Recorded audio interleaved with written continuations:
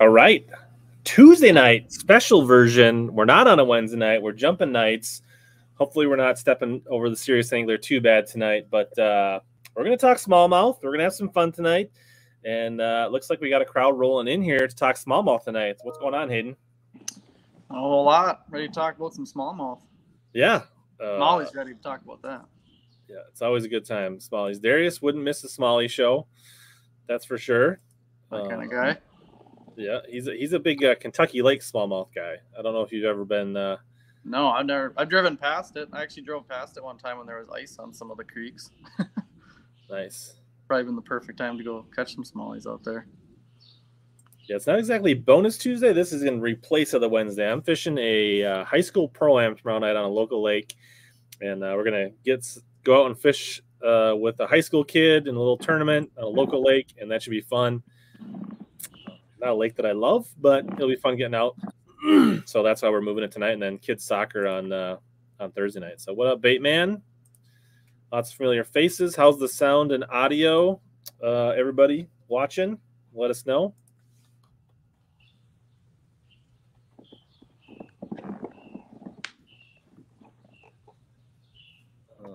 Yeah, Kentucky Lake Smallies. It sounds like Kentucky Lake's really like making a comeback Smalley wise. So like they've filled the niche, like so kind of the carp and the pressure and the lack of grass, the kind of everything kind of dipped, but the Smallies are kind of like finding their way now on Kentucky Lake. Almost like everything else got cleared out enough where they had a fighting chance for a little while. Started populating a lot more.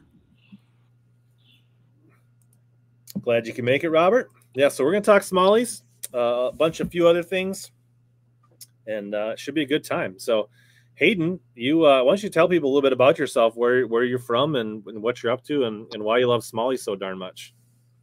Yeah, so I'm from Poplar, Wisconsin. I'm sure absolutely nobody knows where that is. It's kind of by yeah. So I don't know. It's all turned around with the camera. I'm not gonna be able to explain that well, but it's kind of by Duluth, Minnesota. I'm like a half hour away, so everybody should know where that Wisconsin is. From Duluth. Yep, yeah. Exactly. East, right across the bridge. I guess the reason I really got into smallmouth probably is just because like a lot of the lakes around me, oddly enough, don't have a lot of them. Like the ones really close to me, so it was always like that mystery factor. Like when you would see one or would randomly catch one, it was like you want more of what you can't have, I guess. So I always kind of gravitated towards them, and then just the older I got and the more experience I got with them, I just kind of meshed with those a lot more. Or I guess I was always more entertained by those than largemouth. Still love largemouth, but the Smallies are king for me. Sure. Cool. And I think recently a lot more. What's that? No, sorry. I like the wide array of techniques, I guess. Definitely. He's not afraid to pick up a spinning rod is what he's trying to say. Yeah. What's up, Rody? Topwater says close to Superior. Absolutely. Yep. Yeah, I actually work in Superior. There you go. And so, speaking of work, you've also ambitiously now started up a guide service as well. So you, where do you all guide up in Wisconsin there? So kind of all over. I fish a lot of the lakes within an hour of Poplar, I guess. So 20 minutes east of Superior is Poplar. And yeah, so anything about an hour away, mainly for like the smallmouth stuff, be like Hayward, Wisconsin. I'm sure a lot of people probably are familiar with that area. There's tons and tons of lakes right there that have smallmouth in them. Lots of good largemouth too. And other than that, I mean, some of the lakes for largemouth are, around Iron River area, if anyone knows where that is. South Range. Those are all areas that only people that live close to here are probably going to know. But yeah, lots of lakes close by.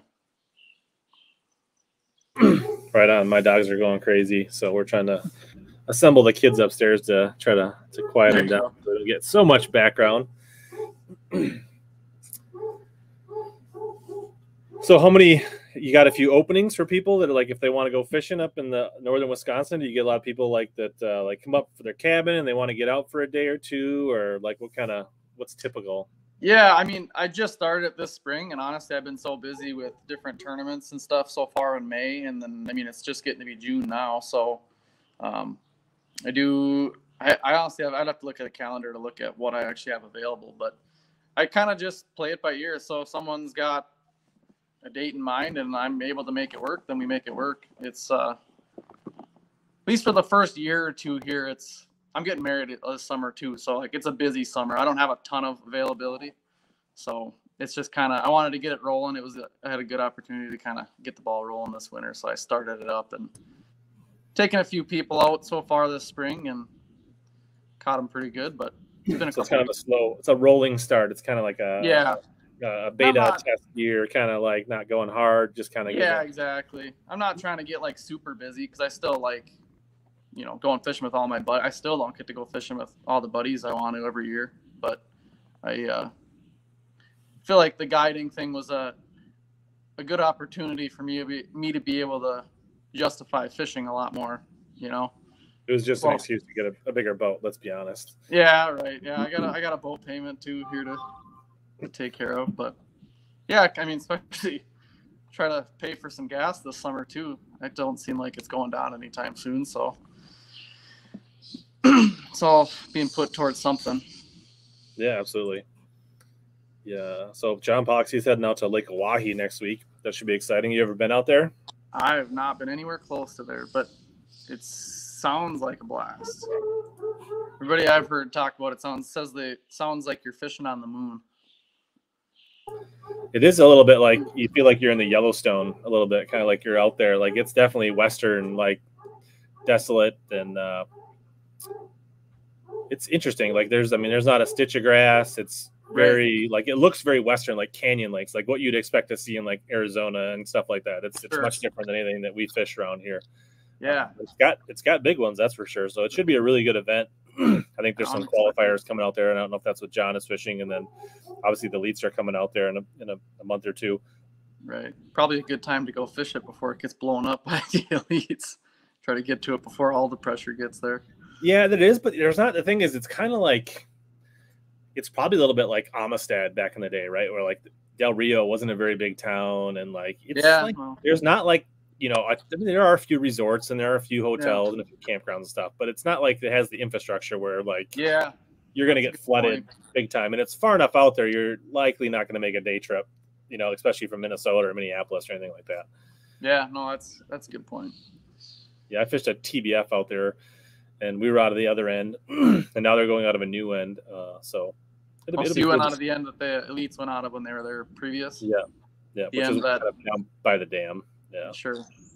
That according to everybody is the end that sucked. Well, I mean, not as good. Not as good. Yeah. Okay. No, yeah, I'm excited to follow that one. That one's gonna be good. Colorado State qualifier they're gonna have out there. What's up, Pete? Cheers, buddy. Looks like you were watching Seth bedfish off his motor today, based on your Instagram. I saw that. That was pretty funny. I have fished the Ecstasy. It's pretty sweet. Got a video coming out on that pretty soon. Enjoying it so far. Well, here's a question that probably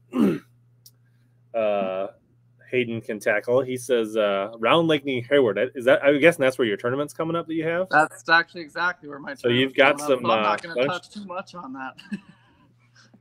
So after they leave maybe just in general, when they leave the beds, what do you start looking for? Yeah, so I mean, at least the last couple of years, that time of year on round, they are almost not even on beds. So start looking post-spawn stuff. I mean, if you really looked hard, I'm sure you'd find a few because it's clear lake. So I'm sure there's still going to be some lingering, but I don't think I don't know if he's fishing the tournament or what, but like, I don't think that's going to be like your winning technique or your winning pattern is locating bedding fish because they're so unpredictable that time of year anyways. They could be there, the day before at 4 o'clock and then not be there when you go to check on it right away in the morning. So sure. But I mean, like in that lake, like when they go off the beds, what are you looking for? Like, is it a rock lake? Is it a grass lake? Like what So what's kind of? yeah, it's got both, and fish use a lot of rock, a lot of sand, some grass. I just try to look at areas where they spawned and expand from there, see exactly what stage they are in, and then if I got to go deep or stay shallow, kind of go from there. So basically, if they're go where you're finding the empty beds, and then just think where are they going to stop on their way out. Yeah, exactly. Adjacent to that, and probably cover water, jerk baits, swim baits, get them to show themselves, slow down, throw a drop shot Ned. Pretty basic right? stuff, I imagine. Exactly. Oh, that's a bummer. But glad they got you hooked up right away. So what's going on in your neck of the woods right now? What are the fish doing? Are they still pre-spawn? Are they kind of on beds? Like, what are you seeing up where you are? They're pretty much locked on beds right now. So it's like my least favorite time of the year. I hate bed fishing. It's not like it's a hard thing to do. Everybody knows smallmouth are extremely stupid on beds. It's kind of why I hate it, because it's like you could throw a lug nut on your fishing line in there and you're going to catch it. So that's just my personal opinion. It doesn't bother me that people go and do it. I know it bothers some people, but like, if you want to go do it, that's fine. I just prefer to catch them in any other way. So sure. I try to just, what'd you say? I was going to say, especially up where you are, where they don't get pressured, they're really dumb on beds, right? Like yeah, when you go to Mille Lacs and you get around the metro. Yeah, you go try to catch the ones that have already been stabbed 6 times in a day. Yeah. Those get a little pickier. They're a little smarter. And the times that I did or had fished them, there's times where they do get really tricky, but for the most part, if you can get to them before they see you, they're going to bite. And so absolutely. I guess the biggest reason why I do hate doing it is just because when that's going on that lake, depending on how big it is, that's usually like the only thing going. And so you show up to a lake, water 60 degrees, 61 degrees, and you're like, great, that's all they're going to be doing. So if you want to catch them, you got to catch them on beds. But I try to chase a pre-spawn bite until those lakes are, starting to spawn. And then I try to go to the lakes that spawned first and try to get on a post-spawn bite to just avoid it, So that's what I usually do this time of year. But it's pretty tough because a lot of lakes are following the same, they're about in the same phase right now. So what are some of your favorite pre-spawn techniques, or like where do you start, and as you follow through, what's your kind of your progression of pre-spawn up where you are? So, right away, right after ice out, I'm usually just scanning around. Right now a lot of the lakes I end up going to right away are lakes I know pretty good already, so I can just kind of pull up and start catching them. But if I'm looking around on a new lake, I'll be scanning around deep humps, wintering holes, places where I caught them right in the fall, right before ice up. Throwing tubes, swim baits. Swim bait's one of my favorite ways. I love catching them on swim bait. That's probably my favorite technique of all time. One of them, anyway. It's one of my best fish catchers, anyway. And when you're saying like, you're talking like, like 3 to 4 inch swim baits, little boot tails, little K-Tex, little. What are some of your favorite? What like, are you like a mega bass, like a K-Tex? A little bit of everything. Yeah, spark shads, the 2.8s, 3.3s, tactical minnow comes into play too, because it's got a way different little tail kick versus a lot of those other ones too. So that there it is. So those ones are big time too. Trying to think of what else. Looking at my tackle wall right now, see if anything jumps out at me. Oh, something I've been messing around with just this year is that 2.8 rhythm wave by Jackal. That one's got a cool little action, different than all 3 of those other ones. So I'm kind of all my friends will say too, I'm just an absolute nerd for finesse swim baits. I don't know. I've got so many I could last me 5 years, but I'm constantly buying new ones because I don't know. I just love it. So I'm always buying new ones. So if you're that big a nerd, maybe we should dive a little deeper here and talk about let's start with the jig head and then work backwards. But like what are you looking for in a jig head, or is there are you locked in like on a certain jig head, or do you have a couple jig heads? Like, what do you like for those tiny paddle tails? So let me see here. So one of my favorites is that Dirty Jigs, the guppy head. The Matt I really Steffen. like that one. Yeah, the Matt Yep. Steffen one. I really like that for a lot of them. All Terrain makes a good one too. That one they got 1/4 and 3/8, I think, in that one. I wish they made. I mean, hopefully they do here soon. But I wish they made like an 1/8 and a 3/16 because those are some of my favorite size weights though. Outcast, that GoldenEye, Josh's GoldenEye, that's a really, really good head too. I'm gonna think of besides that. Those are my favorite jig heads, and I'm always using the smallest hook as I can because I feel like it gives the swim bait the best action.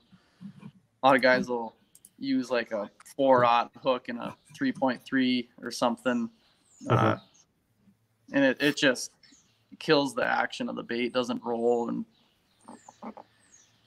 honestly, if they're coming to eat your swim bait, it's not like they really miss it that much. They pretty much suck it all the way down, especially if it's under 4 inches. They just about always get it. So having a smaller hook is that's the thing, is like they're not gonna short strike a 2.8. Right. Well, that's just it. If you're throwing a 3.8 or a 3.3 and they are doing that, well, it just tells you keep going smaller until you finally do start hooking up with them. And at least in the around 3-inch swim baits, give or take a 1/4 inch, that's where I'm using. I think in that guppy head, I'm using like a 1/0, and then anything bigger than that, then I bump it up a little bit. So this is not the tiniest, but this is the 3.5 inch, right? So I think the key thing here, though, right, like, is that in a swim bait this small, you kind of got to avoid getting too far back, right? Whereas, like, because you want that tail kick, and when the hook gets stiff way back to here, then you lose kind of the roll of the body. What's it? Hayden's freeing up. So, right, like, you kind of want to like almost look at how much your swim bait flexes. And if you put too long a hook shank in, you make it stiff too far back, then you're starting to lose your kind of roll and kick, I guess, a little bit. So it really affects your. Did your screen lock on you by any chance? Now we lost your sound. So got problems. See what you did, Bart? You caused Hayden to lock up. Hayden, can you hear me?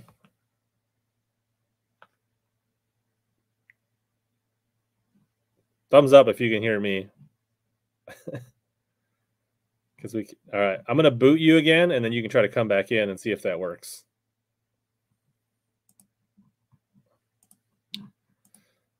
A little there. So we'll get it figured out here. Let's see, yeah, panel tails, Largo shad. Heard good things about that. I haven't fished the Largo shad myself, Darius, but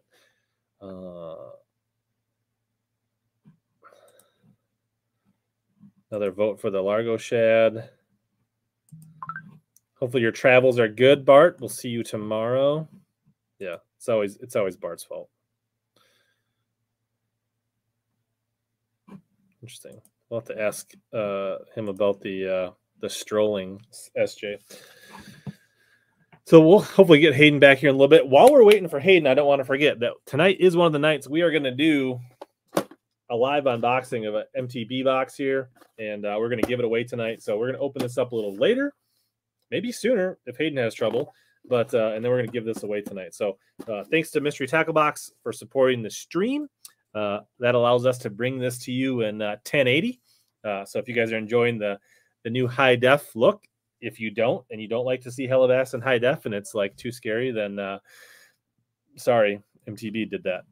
But so yeah, they're supporting the show, allows us to increase our budget a little bit, and we thank them for that. And I guess they are running a promo now through let's see, it's through June 19th that they're doing 20% off all subscriptions and gift boxes.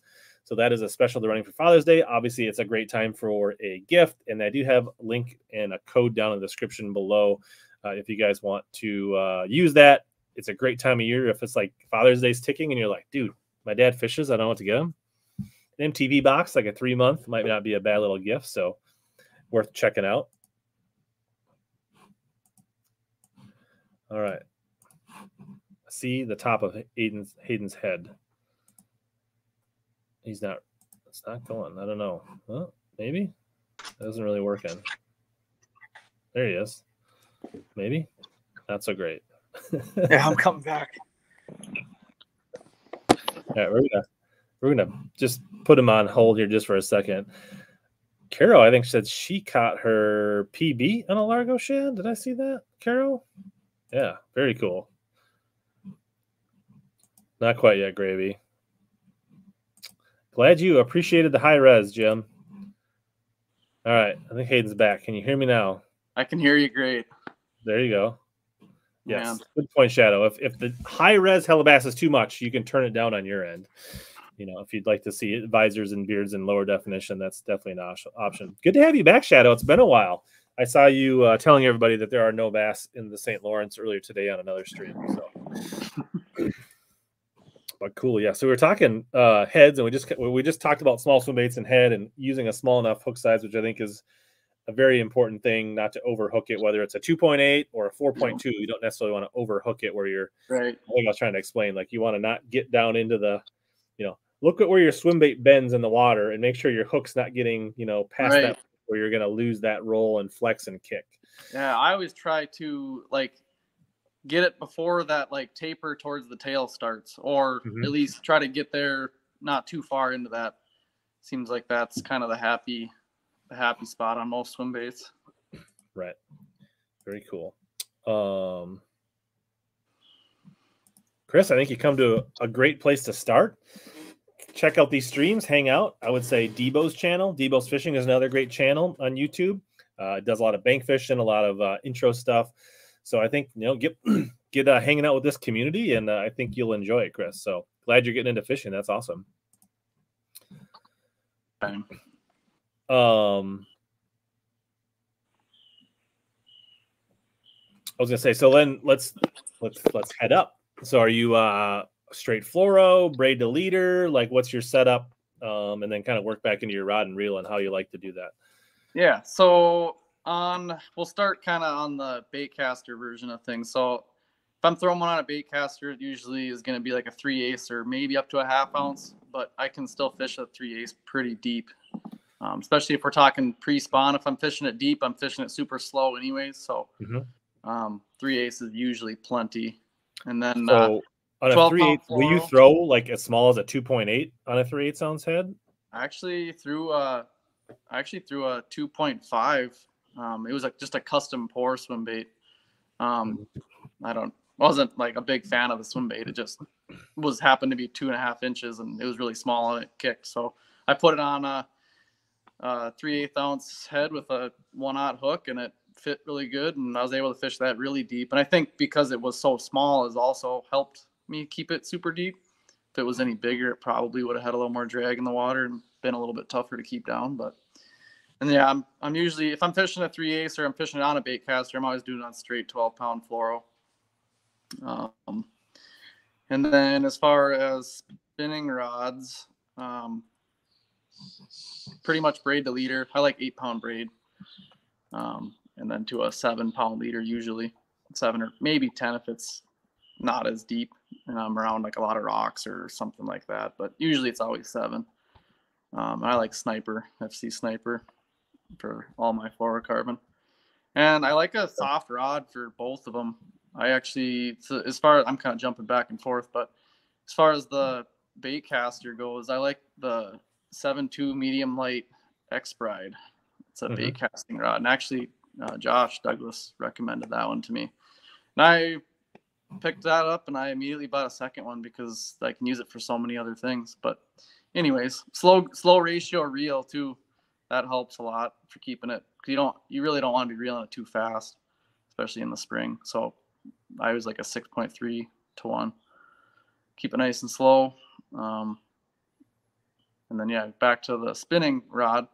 It's a Voselka custom rod that I usually use for that. Dane made me one. It's actually part of his hair jig blank, but I had him cut it down like 7 inches to make it a 7.3. And that rod is awesome for swim baits. loads up super, super deep into the blank. And like I said before, I really like a rod that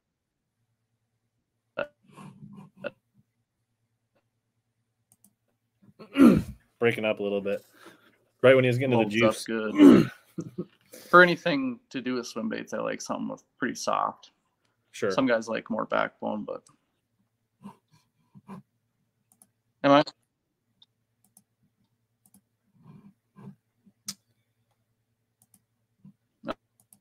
Oh,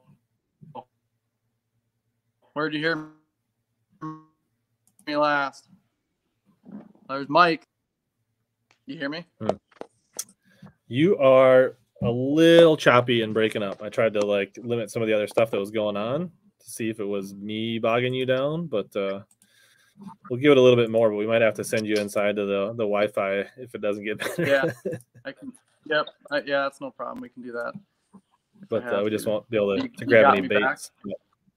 Yeah, you're okay right now. Okay, just let me know. Yeah, a little bit of robot Hayden. But what's up, Jig Squad? Yeah, that's a good point. I remember when 6.3 was considered a fast reel. You probably don't remember that, Hayden. So when you're fishing them deep, I don't. know, you I got into it. No.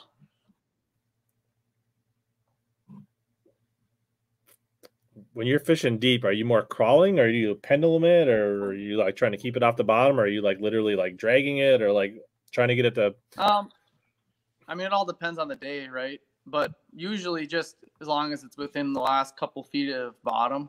I mean, it's tough to always know that. Luckily or fortunately, I've got live scope, so if I'm not sure and I'm just trying to keep it just off bottom, I can usually tell where I'm at. But if you just let it hit bottom to start and then you just start slow reeling, you're usually pretty good. Mm-hmm. As long as it's Did you mention? Yeah. Go ahead. On your on your spinning rod setup, how long a leader, and what is your leader knot of choice? So I like a really long leader, usually, well, I say really long. I mean, anywhere from 15 to 20 feet, which is long to some guys. Some guys it's not that long. But and what leader knot? And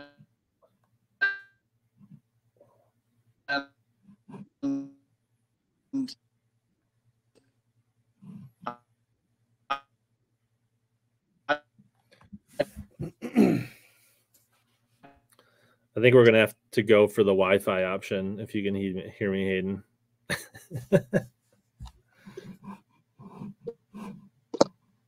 Yeah. So. I can hear you, yeah. All right. So I'm going to boot you back out, and then maybe you can find a better connection and then hop back on. All right. Technology is awesome when it works, and when it doesn't, it looks like that.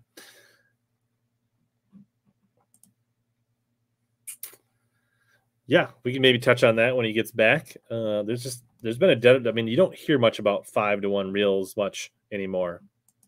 It's a good thing we have Punch here to assess the technical IT things.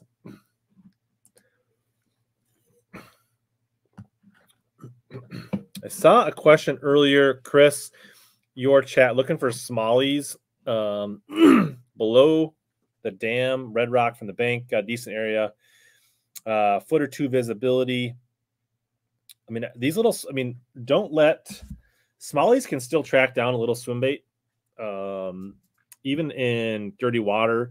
But I would definitely start out with maybe some square bills, smaller chatterbaits like the Mini Max could be really good. Chris, like kind of white and chartreuse type thing with a little paddle tail like this would be really good. Top waters, right? Like river situations, little poppers, bone poppers, when the water warms up a little more, once you kind of are sure they're done with the spawn, which down where you are, popper should be starting to go pretty good. I love a popper for topwater smallies in the river. That's a great way to catch them. But yeah, square bills, swim jigs, things like that should be really good, Chris. Hopefully that helps you. And then I guess if you got to slow down, if you can get a Ned or a tube down there without snagging up too bad, those are really good options as well.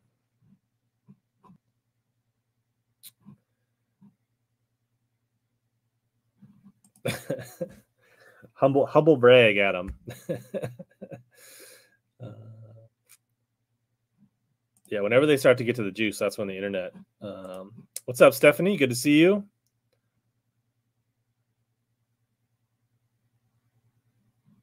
I have not played around with the big mushroom, like the Magnum Neds that, like, I think what you're talking about is kind of what like Mikey Ball shows. I haven't played around with those. Stained water in upper 60s.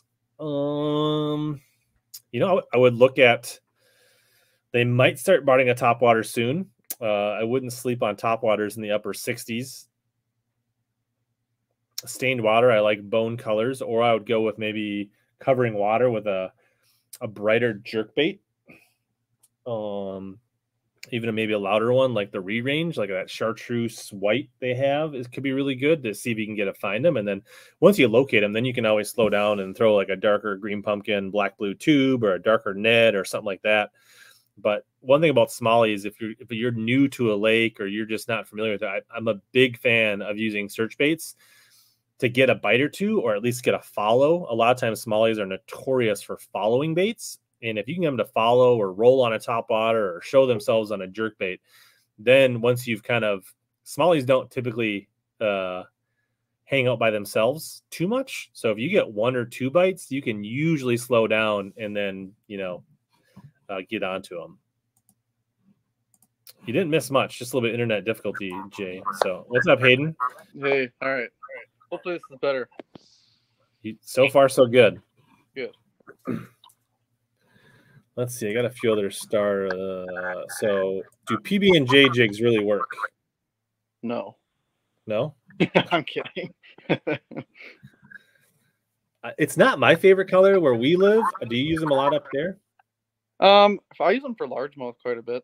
I don't know. I've always kind of liked PB&J because for some reason, and you're probably gonna scold me, but black and blue just has never been my favorite. So like when I go to like a little bit more off-colored lake, I kind of just threw a PB&J. I like the purple. For some reason, I've always been attracted to purple with baits versus blue. I think it's more likely that Johnson will scold you more than me. Say it again. I think Johnson's more likely to scold you than me. You might want to turn your volume down just a little bit. There's a little bit of an echo. As long as you can still hear me. Yeah, Johnston's kind of my go-to teacher when it comes to anything jigs. He's a good guy to ask. AJ says he thinks PB&J is a scam. He says it's a scam. But so I think we touched on this earlier, Gravy. He doesn't make a living guiding. It's supplemental. Right. It's more of a excuse to fish more, honestly. I like teaching people.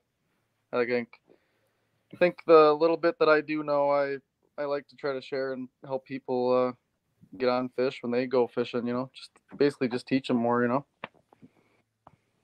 that's kind of why. That's why I got into guiding anyway. So strolling little paddle tails. Do you ever do that? So the hover strolling, I've looked into it a little bit. I've tried doing it a little. I haven't caught any fish doing it yet. I know it's a big technique that came over from Japan. Yeah. So was he asking technique with those smaller paddle tails? Yeah, I mean, I'm sure it would. I know the way they do it in Japan is usually with like a super small like fluke, and they have like this super goofy looking like 90-degree hook that goes into it. Well, they can do it with a jig head or just a plain hook and then like a nail weight. It's, I mean, it's a whole thing. But yeah, I've tried it a little bit, but haven't had any success with it. What about, do you ever tow hair? I don't tow it as much. I usually cast it a lot, but I love fishing a hair jig. That's one of my favorites too. I got a lot of favorites. I don't have like one that I hate, so yeah. Yep, black and blue. I mean, it works great, but Usually it's somebody else in the boat throwing it, not me. Awesome. There's people agreeing with you. They're not big fans That's of fun. black and blue. Don't There's tell definitely Tony, a he's little big bit of black feedback blue all guy. of a sudden on your end, though. Do you have headphones? I can. Oh, wait a minute. Maybe. Is it like echoing bad? Yeah, I just keep hearing when I talk. There's a. So either try turning You know your what? volume down No, to I a think lower what it might have point. been. I think I was cupping my hand around my, like the way I was holding my phone. Is that any better or no? Let me see. That does sound a little better. All right. Okay. So yeah. I think I was cupping my hand around where the. All right. That's now better. I got my finger covering the phone. Awesome. Now I feel like we're good now. Good. Hopefully that's the end of our technical difficulties. Yeah. So you brought up the hair. Well, I guess I did, but I know like hair jigs were a big thing when we talked with Gussie a while back, and it's always a popular thing. And the elites are going to be going to St. Lawrence in 3, 4, or 5 weeks, and I'm sure hair is going to play big there. So like, what do you like? Are you is there a hair jig you like? Do you tie your own? And then what's your setup? I tie my own. I just feel like the ones you can buy, unless you're buying them from another custom tire, I just feel like the ones that are mass produced are garbage, to be completely honest. They're super inconsistent. They're not tied right either, in my opinion. Like they're just chunks of like the marabou feathers just cut and like tied onto a hook shank, and they're not that good. So if you either learn how to do it, I really like doing it. It's something that keeps me busy all winter long. So I tie them all the time. But if you are going to try to get into it, either learn how to do it or find a guy who ties them and will sell them. Nice. Do you pour your own heads, or is there a head that you like to tie on that people can get? No, I use the same one Gussie does. So he uses that one from Lake of the Woods Sports. I think it's the Bass Tactics. Is it the same Smeltinator head does he tie on, or is that a different? No, it's Bass Tactics. It's the same brand that makes that Smeltinator jig, I believe. But no, it's like an actual hair jig head that is designed for hair. I think Omni actually carries them or is about to carry them pretty soon. They carry their hair jig, but not the empty. No, they do. Maybe is it the B jig? Yeah, the B jig. Well, let's take a look at that. Yeah. Got a little wire keeper built into it too for your little chunk of Senko that you want to thread on there. So this guy. So there's their hair jig. Is their hair jig decent for one that you can buy? Honestly, I don't know. I didn't even know they sold one pre-tied. So well, let's take a look at it. Let's not the most highest res picture, but from what you can tell. From what I can tell, it looks pretty decent. Yeah, those. I mean, for a mass-produced one, or I'm not gonna say I guess they're mass-produced, but for an actual company selling them, those probably retail. Are pretty good. Yeah, those are probably pretty good. But this is the one you like to tie on here. Yep. I mean, it's nothing like special, but it's got a good Gamakatsu hook in there and a little wire keeper, and then a couple different hook size options. But I always go small, same like what we were talking about with the swim baits earlier. So 16th, 3/32. Where do you start? Usually 3/32 is like what you need most of the time, like 80% of the time. That's going to get you by. Every once in a while, you go to a lake that's real shallow, real rocky, and say you are bumping into the rocks and you're getting snagged every time. Well, then probably go to a 16th. But 3/32 is always. So 259. Is that a 2-pack? That ain't. $1.25, $1.30. That ain't bad for. No, that ain't bad at all. And then there's a code down here for you guys that can save you a little bit on these jigs, which is always nice. Yep. So there you go. And then Omni has already imported them from Canada, so that's going to save you on shipping. Right. Yeah. The times, because I always bought them straight from them in Canada, and it just takes like forever to get here. So like I'll get into the mood to start tying hair jigs in like December, and all of a sudden it's like I don't get them till January. So it's nice that Omnia has them now. So there you go. If you are willing to learn to tie your own hair, you can get one tied jig for $6, or you can get basically 5 untied jigs for the same, or four or five, right? And tie them yourself. Yeah. No, I mean, I would encourage people to just learn how to tie it, because I think it's just, I don't know, something that gets me by all winter long, something to do. I get really creative with it. So, I mean, there's, besides just tying up one color and stuff like that, I'm adding all kinds of different things to them. Do you add a little strand? Like what's your little strand? I mean, like a lot of people like a little strand of purple or little what's? Yeah, purple's always good.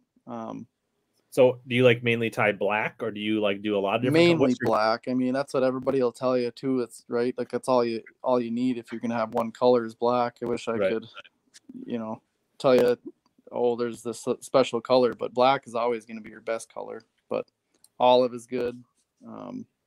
Just different natural colors, browns, grays,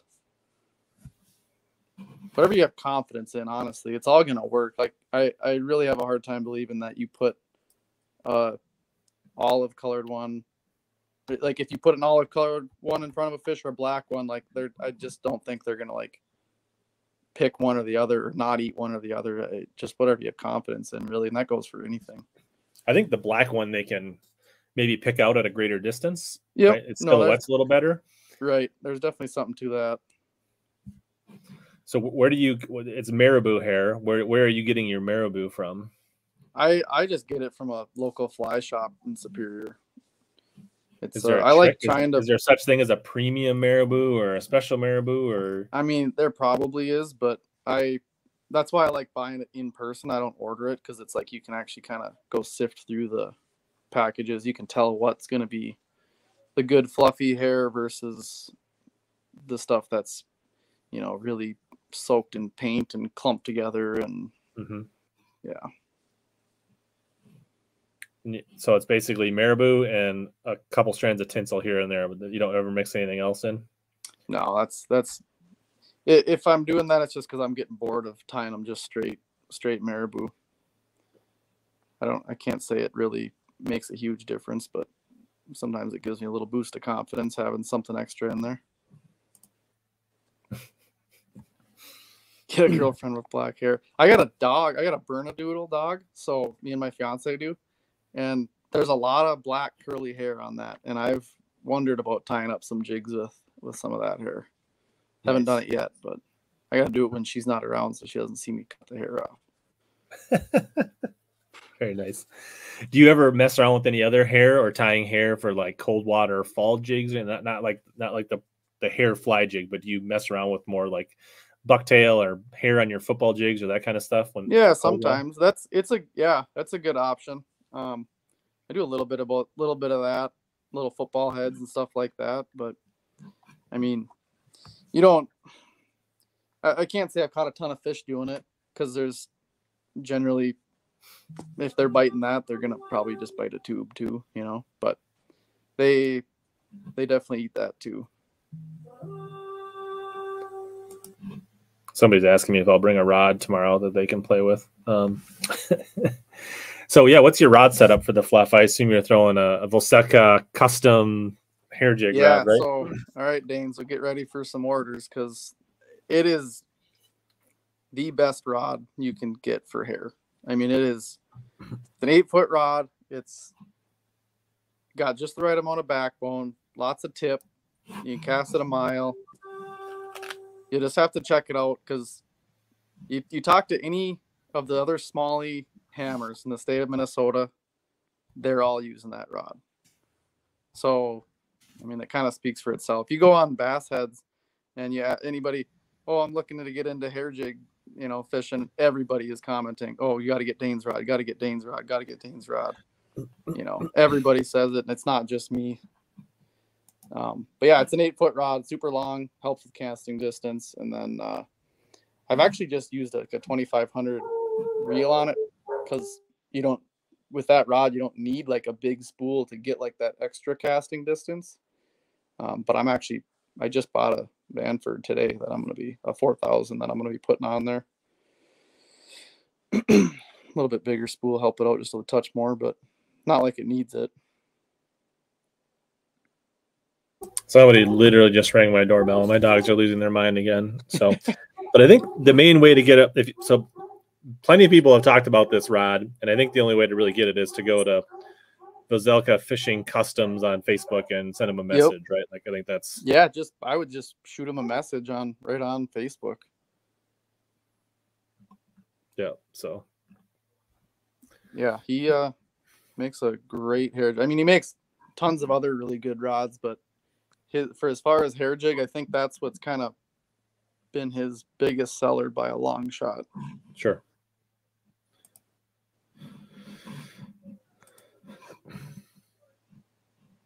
Yeah, it's 8 foot long, but it's nothing like a surf rod. It's a very parabolic. I don't even know what a surf rod is like, but if it's anything like what I'm thinking about, no, it's not at all. We did not get a boat yet, but it might happen at the end of this week. So the wait might be over. Yeah, so we kind of touched on the chunk of Senko, but like, what is that for? And how much are you actually putting on? Like, does it ever stick out of the hair? Is it just tucked in? Like, no, how much? Never. I never have it stick out past the hair. Maybe. Sorry, I'm trying to get. There's a bear behind you. Did you know there was? Yeah, that's in my parents' basement right now, and my dad's got a bunch of mounts down here. As far as the chunk of Senko on there, I'm never letting it stick out past the hair. I pretty much fill up the shank of the hook before it bends. So okay. I mean, it probably comes to be about 3/8 or a half of an inch, I suppose. Maybe a little bit more. We're like talking a quarter of a Ned at most. Right. Yeah, you don't want much. It just helps. I mean, the biggest thing is that little bit helps so much with casting distance. Just having a little bit of plastic, so it's not just jig and hook and a little bit of hair. And then it does kind of help bulk it up a little bit in the water. Mm-hmm. So it gives a little bit more of a profile. Otherwise, it kind of looks just like a drowned rat in the water, which I never fish it like that, but I suppose there's probably certain scenarios where maybe that would work better, but I always put a chunk of Senko on there. You get maybe a touch of salt or right. Yeah, like the Yamamoto one, something that's got a lot of salt or something just really dense.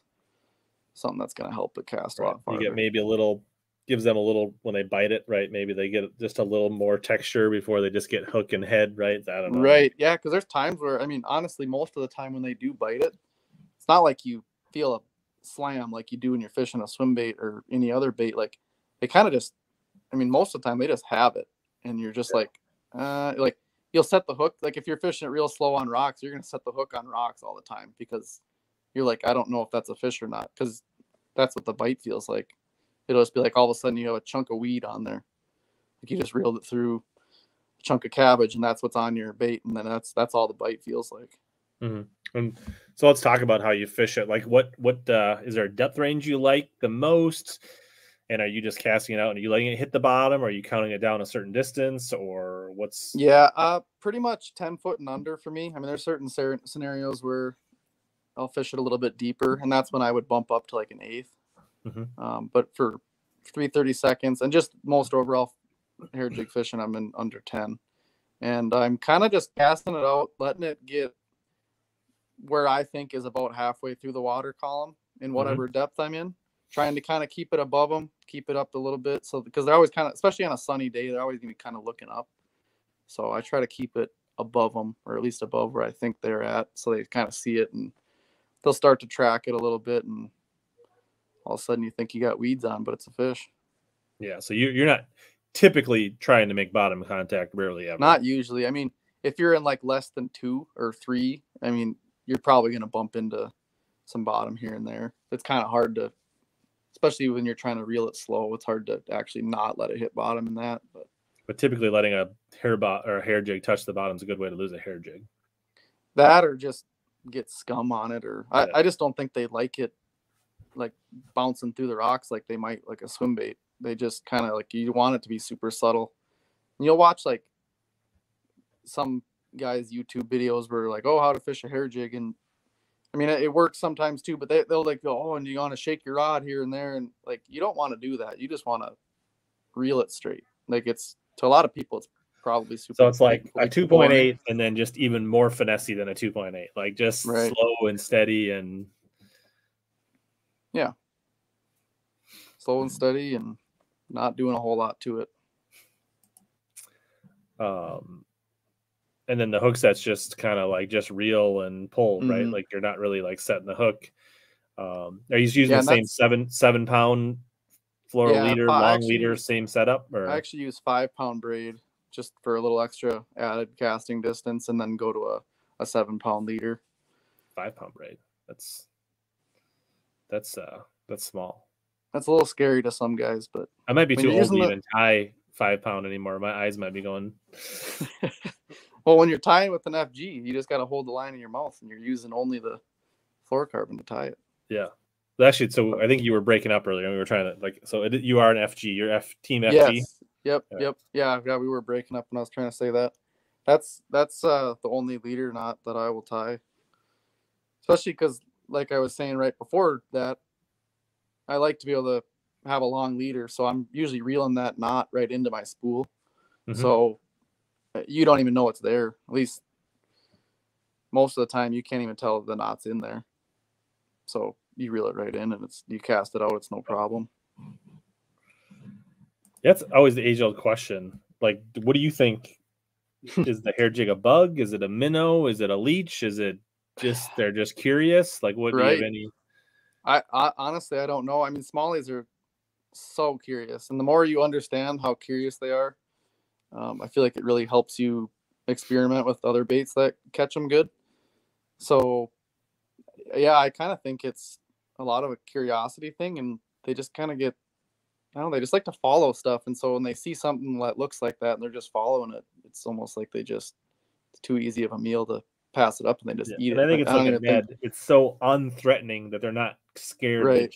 And like, I don't know, like you may have heard this before, but fish don't have fingers. They don't have hands. They can't touch it with their fins. So the only way they can check something out is putting it in their mouth, right? Yep. And I think similar to a Ned rig, right? Like I think that's why Ned rigs get so many bites, right? Is because it's so unassuming. It doesn't look like it can hurt them. Whereas like a big craw or a bigger swim bait, they may follow it, but they're like, that might hurt or that might not be right. But sometimes things that are just so simple shaped and so minimalist, right, that I think the smallies will just put it in their mouth just to see. Yeah, because everybody says, oh, it looks like a leech, but and I mean, it does look like a leech, but like, how often do you actually see a leech just like swimming around? Like, I don't know that I ever have. Maybe somebody else has, but I think it's more likely like maybe it's a bug hatch. Yeah, like a little dark minnow just kind of like cruising, like whatever. I don't know. Right. Or like we touched on a little bit ago, like with the black, like it's basically just creating a silhouette to them. So it might not even matter what color it is if they're looking from below. They'll just see some object kind of slowly lurking through the water that it's come up behind it and eat it. I think when you were breaking up a little bit, I think you were saying like 15 to 20 foot leaders are pretty common for you. Yeah. Yep. 15 to 20. I just do like, usually what I do is I just kind of stretch out the spool and make my wingspan do it twice. Yep. 2. Just do it twice. But I like really stretch out, and I can't remember what my wingspan is, but I want to say it's around like 7 feet. That might be way off. I don't even remember. So I do that. 10 plus 10 to 20, somewhere in there. Yeah. So good question. So I think a 7-foot rod you can get. I mean, if you're just kind of want to get in and dabble and kind of learn, I think you can get by with a 7. I wouldn't go much shorter than that. But if you get into it and you really start to enjoy it, and it's something that you fish consistently, then you're probably going to want to start looking at a 7.4, 7.6, maybe even an 8-foot rod. Yeah, anything north of like 7.6, and as long as it's a soft rod with a good tip, is going to do fine. Yeah, I think I'm assuming he's asking because he probably already has a 7-foot rod that maybe he could try to use, which if it's soft, I think it'll work. You're just not going to get as good a casting distance.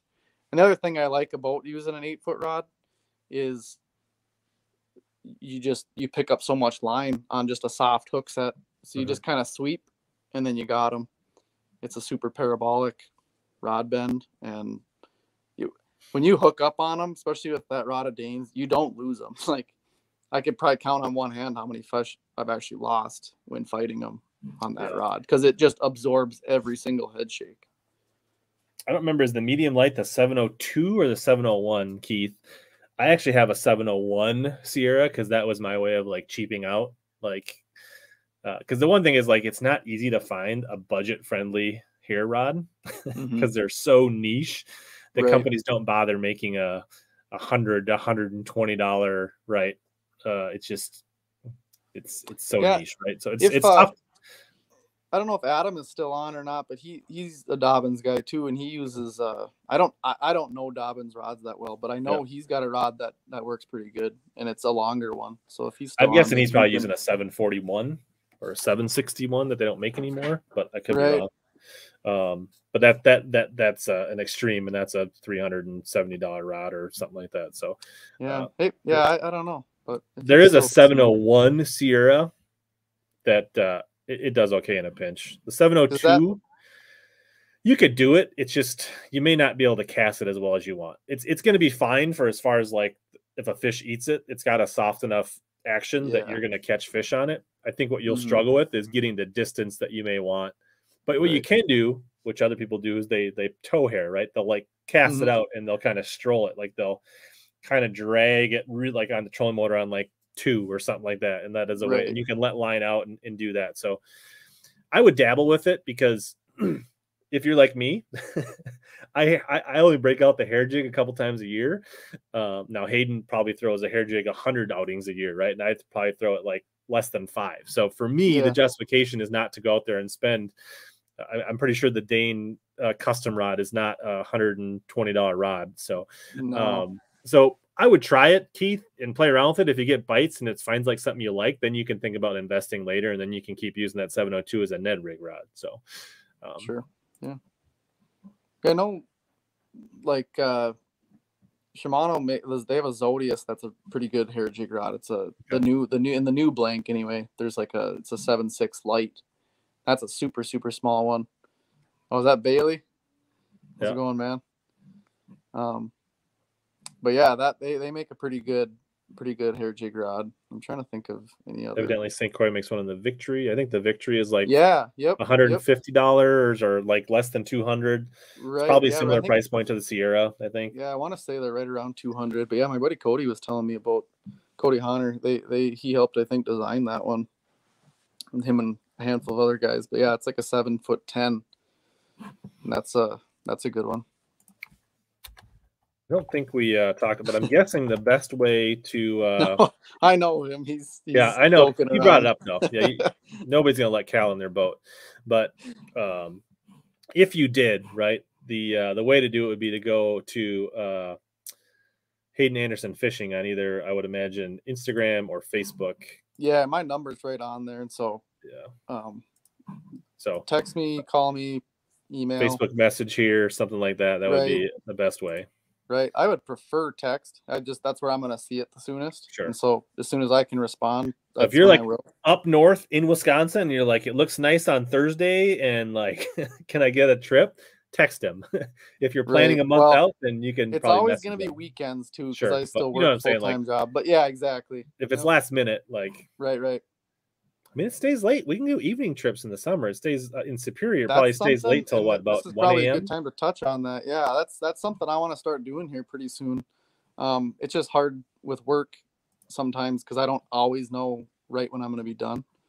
Yeah. It's usually around like 4 o'clock, but there's times where all of a sudden I'm there till 8 o'clock. So it's hard to schedule them long in advance and like promise, oh yeah, I'm going to be able to do it right after work. But I was thinking about kind of trying to get into that a little bit and just kind of leaving it like, hey, it'll probably work, but I might not be able to, and then we just might have to reschedule. So if there's people that are interested in that too, and they happen to be in my area, I know a lot of your listeners probably aren't from northern Wisconsin, but we're all over. But I bet you some of them like the vacation up there. So yeah, if they happen to be in the area and it works out, I do want to start doing some evening trips.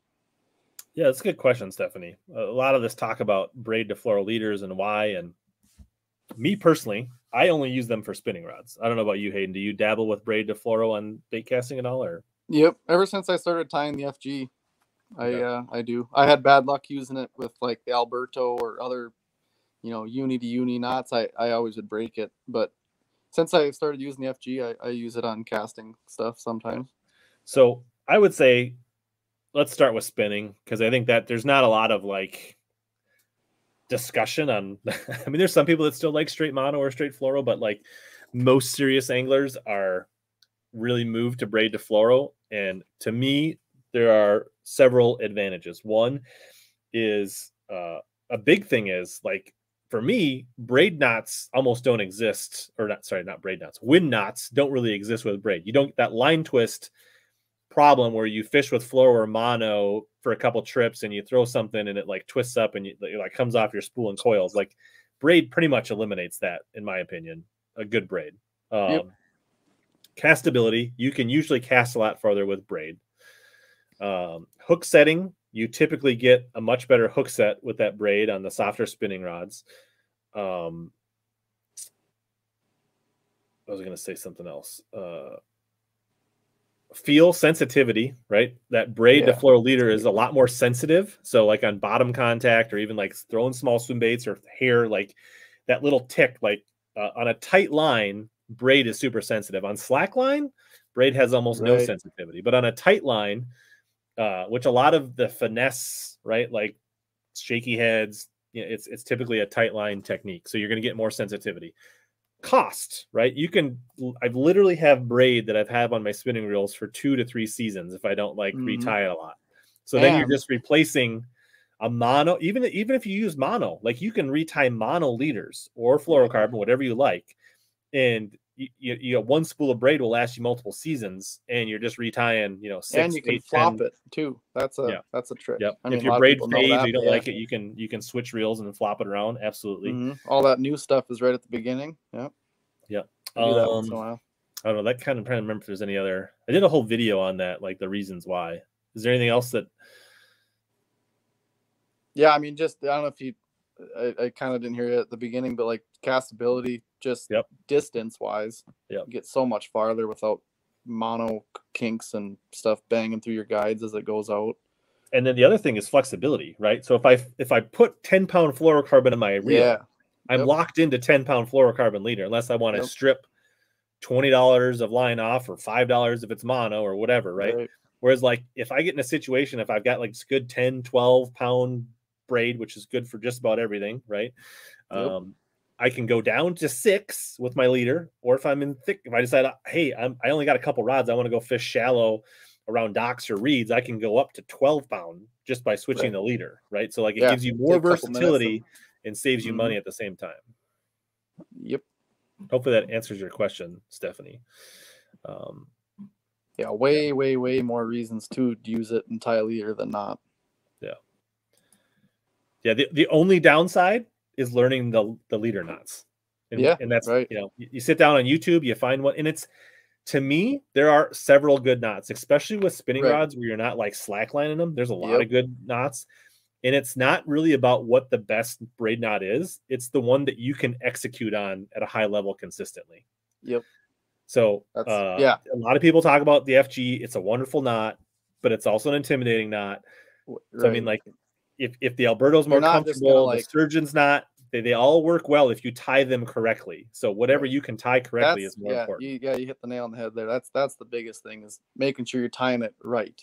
You don't want to, a mediocre FG knot is not even close to as good as, I mean, this is obvious, but as good as like a Alberto or whatever. I mean, I don't know what you use most of the time, but that's what I would say is the second best in my experience.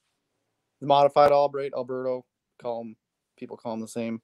People shouldn't do what I do. I tie a Yucatan knot, and it's just simple and easy, and I get by with it on spinning rods, but like it's a disaster with braid on bait casting. Like I will snap it, but like we'd probably butt heads in the boat when it comes to opinions on that type of stuff. It works for me, but I don't recommend it to others. How's that? Yeah. See, Yeah, that Alberto though was easy. I mean, that's you can tie that one in 30 seconds. Yeah. Yeah. You I ever would say mess with that one? if I would say the Alberto or Crazy Alberto or that those are good ones to start out with. There's some good, like Justin Lucas has a good video on that. A few other people Yeah, do. yep. Um, Yeah, I were remember you watching throwing that one. mono or fluorocarbon 3 to 4 foot leader? Because if it was mono, it shouldn't have been a problem. 200, maybe. But that's why I also like, I typically don't go more than about 10 to 15 inches on my top water leaders.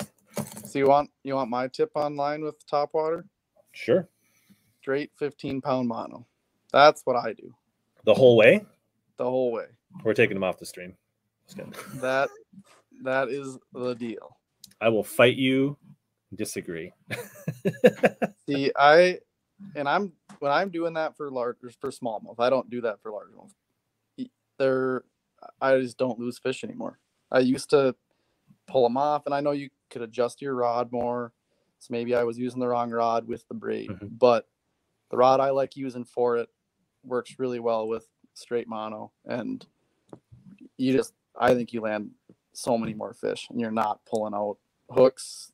They're jumping, and along with the right rod, your line is absorbing the head shakes, and my land percentage has gone up so much since using that. So we can debate on it, but I think that's the way I go. Yeah, for small, and it is. And I'll go right back to what we said before, or kind of what I've said. It's all about the setup and the mechanics. So yep. The rod I have, like I don't lose fish. Like I mean, you're gonna lose a couple fish on top waters every now and then. Right, that's just like, it. So I mean, it's like, but like I don't feel like I don't straight hooks. I don't, like, I've got it set up right. So like I throw a 30-40 pound braid to a short leader, and like the rod I have, a softer 3-power Fury or Sierra 703, 733. When they eat the hook, I just pull into them and start reeling, and like they're buttoned up. It's like, I don't know. They tend to have all kinds of hooks in their faces, and like, and I just know not to rush them right when I get to the boat. Right. And it's usually game over. So, but that's the thing. Yeah. That works for me. It works for my rod, my mechanics, my setup. And the big you just thing, got to go back to what works for you. The big thing I don't like about mono is on a long cast, right? If you bomb a cast out there on a spook, right, or a vixen or whatever your choice is, you got to hit them pretty hard to sink the hooks in on a long cast. That is the downside, but as long as you get a feel for it. So long cast, smallies, they eat it a lot right when it hits the water, within the first couple twitches a lot of times. Yep. So I just use a high speed reel and just start reeling basically. And then once you feel them, you just kind of lean into them. You just don't have that immediate feedback like you do with braid, where you're actually able to kind of. So my biggest downside for me, is that on a long cast, if I think they have it, and I end up moving the bait so much further, like on a hook, like I'll set the hook and like I'll pull it away. Whereas like on braid, I just kind of like reel. If they don't have it, it like moves a foot and it comes up, and they're like, right. Where I feel like I really need to like pick up more line and move that bait a lot harder on a mono or a co-poly, that I feel like I end up like pulling it away from them. And that's why I see where you're coming from there for sure. So like as far as like fish that miss the bait, and I kind of like want to like I feel like I don't know. So that's just me. And then I like high speed reels for top waters, but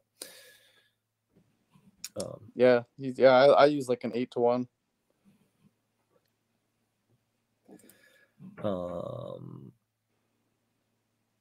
Let's see if we missed anything else. What we got off our little. Do you use yellow braid? Do you like high vis braid, or you like dark braids? Yeah, I'm on most of my spinning combos. I'm using either red or yellow. Just regular Power Pro. I had a really bad experience this spring with some other braid. I don't need to name it, I guess. I don't want to talk bad about other company, but you find what works and you go with it. I had a really, really bad experience with it, and it was like brand new stuff, and a couple of guys are like, "Oh, you probably just got a bad spool," but it was 2 different colors. Like it wasn't even the same spool. I was having problems with both of them, so Sure. just went back to the tried and true Power Pro. Yeah, I use honestly some of that braid's been on my rod so long I don't even know what it is anymore. Yeah, it's probably faded, so you don't even know exactly what color it is. It's just like this was a high vis color. Yeah, Now it's I mean, white. if it's a long enough leader, does it matter? Right? Yeah, really. Don't. I mean, that's the pro of using the high vis is that you can see it, and then you have your leader, so the fish don't see it. The only time I like a dark green braid or a moss green braid is like for my dock rod, because there are times that I will skip the leader, right? Sure. Whereas like it's too gnarly, because I'll go up to like 15, 16, 17 pound leader if Sure. if the fish are big enough and it's the cover is nasty enough. But sometimes I'll be like, no, we're just going straight 30-pound braid. We're not messing with it. Yeah. And then that's nice to not have a neon green tied to your right. Yeah. or Yeah. whatever. At least it looks somewhat natural. All right. Yeah, I think smallies do I think there are times in the year in certain bodies of water where they really key in on small bait, but in general, I am not shy about throwing full-size topwaters for smallies. I mean, I know way too many guys who have caught giants on like musky baits.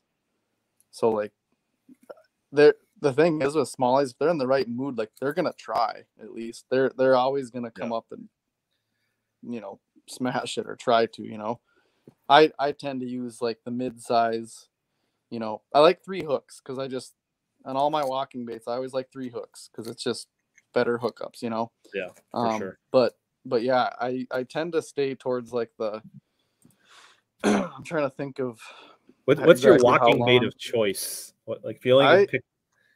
So, wait. Let me guess. You're a shower blow guy. Yes. Yes, I love a shower blow. And half the reason is because the hooks are like literally the best hooks you can buy that come with them.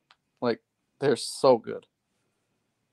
So it's kind of like an added incentive to buying the bait because like you don't have to swap the hooks until they get dull. Yeah. And I think that there are certain times, like I've been on the river like late June and you're seeing like all these tiny little pin minnows and shads. And like there are times that like, okay, you need to like lay up and like you have to go with not even this popper, but go to the small popper, or you got to like throw a little 2.8 high tech or like one of the tiny little there are times, but you should notice like if you're seeing a ton of fish come up and look at it or follow it, or you see them breaking, but they won't touch your top water, and you're seeing typically, if they're that keyed in on small bait, you're going to see that small bait. And that's an instance where I will not, go away from the big topwaters, AJ. But when in doubt, I like to go big because smallies are feisty critters. Kind of triggers them, yeah. Having a bigger one, I think, sometimes. Calls them from a long ways, too. Yeah. All right, keep moving around. I don't have a fancy setup like you, so I just am using my phone. I'm trying to get comfortable with it, and I just keep moving around. Do you know they make phone holders, like things, tripods and things like that? And like, yeah, but like that thing. You probably got one on your dash in your car that like holds your phone. Like, I don't. I like look at them all the time, but I never buy one. I don't know. Topwater shell baits. Do you use braid to leader as well for them? I guess we kind of talked about this. I do. Right. Hayden does not. Right. I just had bad experience. But it could have come down to just the rod I was using. And I don't use that rod for topwater anymore. I was talking about that 7.2 medium light X-Bride earlier that I use for swim baits. I use that same rod. That's why I bought multiples, because I can use it for tons of stuff. I use that for topwater too. Cane Walker. It's all right. It's a decent bait. Yeah, it looks kind of like a shower blow, but it's definitely not the same. I did have a good experience where George, my co-angler, was throwing his cane walker down the river, and the vixen absolutely am I thinking? him. That was the vixen. Okay. But it catches them too. Obviously, it worked on fork. Right. John wants to know who got you into fishing. So my dad's always been a big time like outdoors guy. So like obviously you see I got all kinds of animals around me right now here. Um, so he got me into fishing, just the outdoors in general. But I really, really got into fishing just the older I got, I guess. Um, I don't know what it was. I feel like there's just more like gadgets involved with the fishing as far as like lures and different, reels, and I don't know. That always kind of intrigued me. So I got a lot further along into fishing. Sure. Yeah. So he introduced it to you, and then you just took it to an excessive level. Right. Yep. So yeah, he's the guy who loves hunting, and I'm the guy who goes fishing more. So Complement each other nice. He fishes between hunting seasons, and right. I kind of just fish through hunting seasons. Yeah, I've got the same way. I used to when I was younger, I used to deer hunt more, do that kind of stuff. But once I got out of college and got a job, when I had to make a decision with what I was going to do with my vacation time, hunting went completely out the door. Yeah, I still would love to be able to hunt more, but some of the best fishing of the year is Wisconsin and rifle. The boat ramps are empty, man. Yeah, can't beat it. I would say most of my walking baits are going to have a rear feather almost all the time. Yeah, usually most of them come with them, and then if I end up having to replace them, I try to always put back a feather. We should probably maybe talk some jerk baits. Sure. That's it would be unfair to talk about smallies, not talk about jerk baits. And then we do have to remember to save some time to see what's in this bad boy and give this away tonight. So we can't get too carried away. We probably, after we talk jerk baits, we're probably gonna have to open that up. So tell what's your yay or nay jerk baits? Love them, hate them. They're the best ever. So I got a lot of favorite techniques. That's one of them. I love catching fish on a jerk bait. Great. So right away. Do a bunch of them like swim baits? Or are you locked in on certain ones? You can probably guess which one I use the most of. Vision 110+1. That's one of them. It's just the Vision 110. I mean, anything Megabass, honestly, anything in that 110 lineup. The only one I guess I really haven't gotten real into is the +2, but yeah, a lot of the just original +1s and regular diving ones. I saw that pop up with the X-Wrap. That's a really good one too. I don't use it as much since I've gotten into the Megabass ones, but the X-Wraps, they catch the fire out of them too. Yeah, I've done pretty well on. I mean, I am not a huge jerkbait guy. We'll throw them when I have to. I have a fair amount of 110s. They definitely work. I would say the one that I have become most fond of lately is the re-range. Yeah. Yep. That I don't know if I've ever made a cast with one, but my buddy Damien really, really likes those. I think it's kind of funny because I think those are all he throws, and I only throw the Megabass.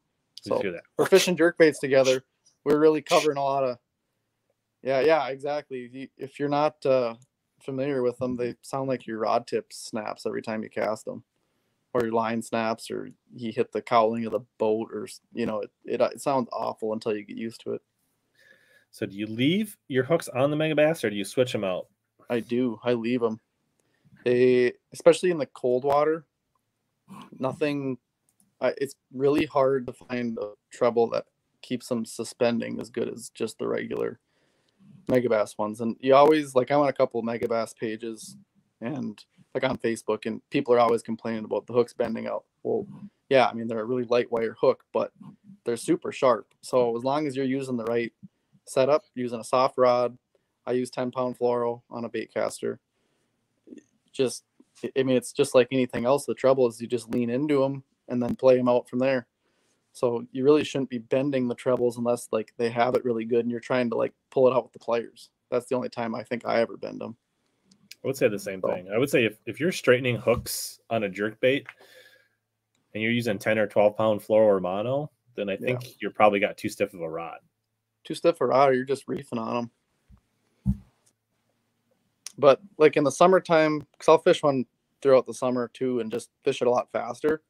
And then I like going to a beefier hook because they're obviously a lot more charged up in July and August than they are in April and May. So they get a lot more aggressive. They're jumping a lot more. They're digging harder. So a little bit beefed up hook definitely helps. They're even hitting it a lot harder too. And then your mega bass becomes a slight slow sink instead of a true suspending. Which right, is, but I'm usually not even letting it pause long enough to sink. But it helps keep you down, right? Like a slow sink, even when you're working it fast, keeps it a little deeper, which is so when you're if you do have to replace them, do you source mega bass replacements, or what's your choice? I've never actually, like, I plan to. So I've got a big jerkbait box, and I just have a ton of them right now that just don't have hooks because I'll just start robbing them from other baits and putting them on the ones I use the most when the ones get dull on my favorite baits. So I do need to order some of the actual mega bass replacement hooks because the Gamakatsu, the G Finesse trebles work pretty good. They're really sharp hook. I really like the hook, but there's something about them. Like if you still swap them on the bait, at least in cold water, it doesn't seem like they suspend as good as the regular mega bass hooks.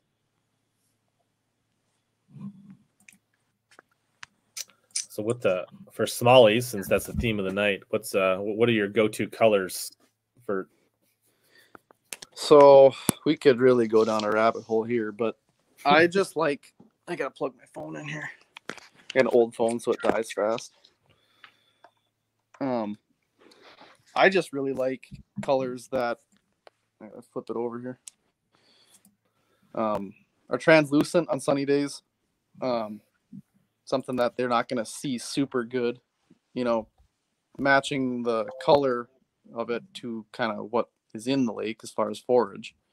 But then just going a little bit more solid on cloudy days. I just think if you're on a lake where they're like dumb, it's not really going to matter, but a lot of it is kind of sticking to sort of translucent on clear water and sunny days, and then a little bit more solid colors cloudy days.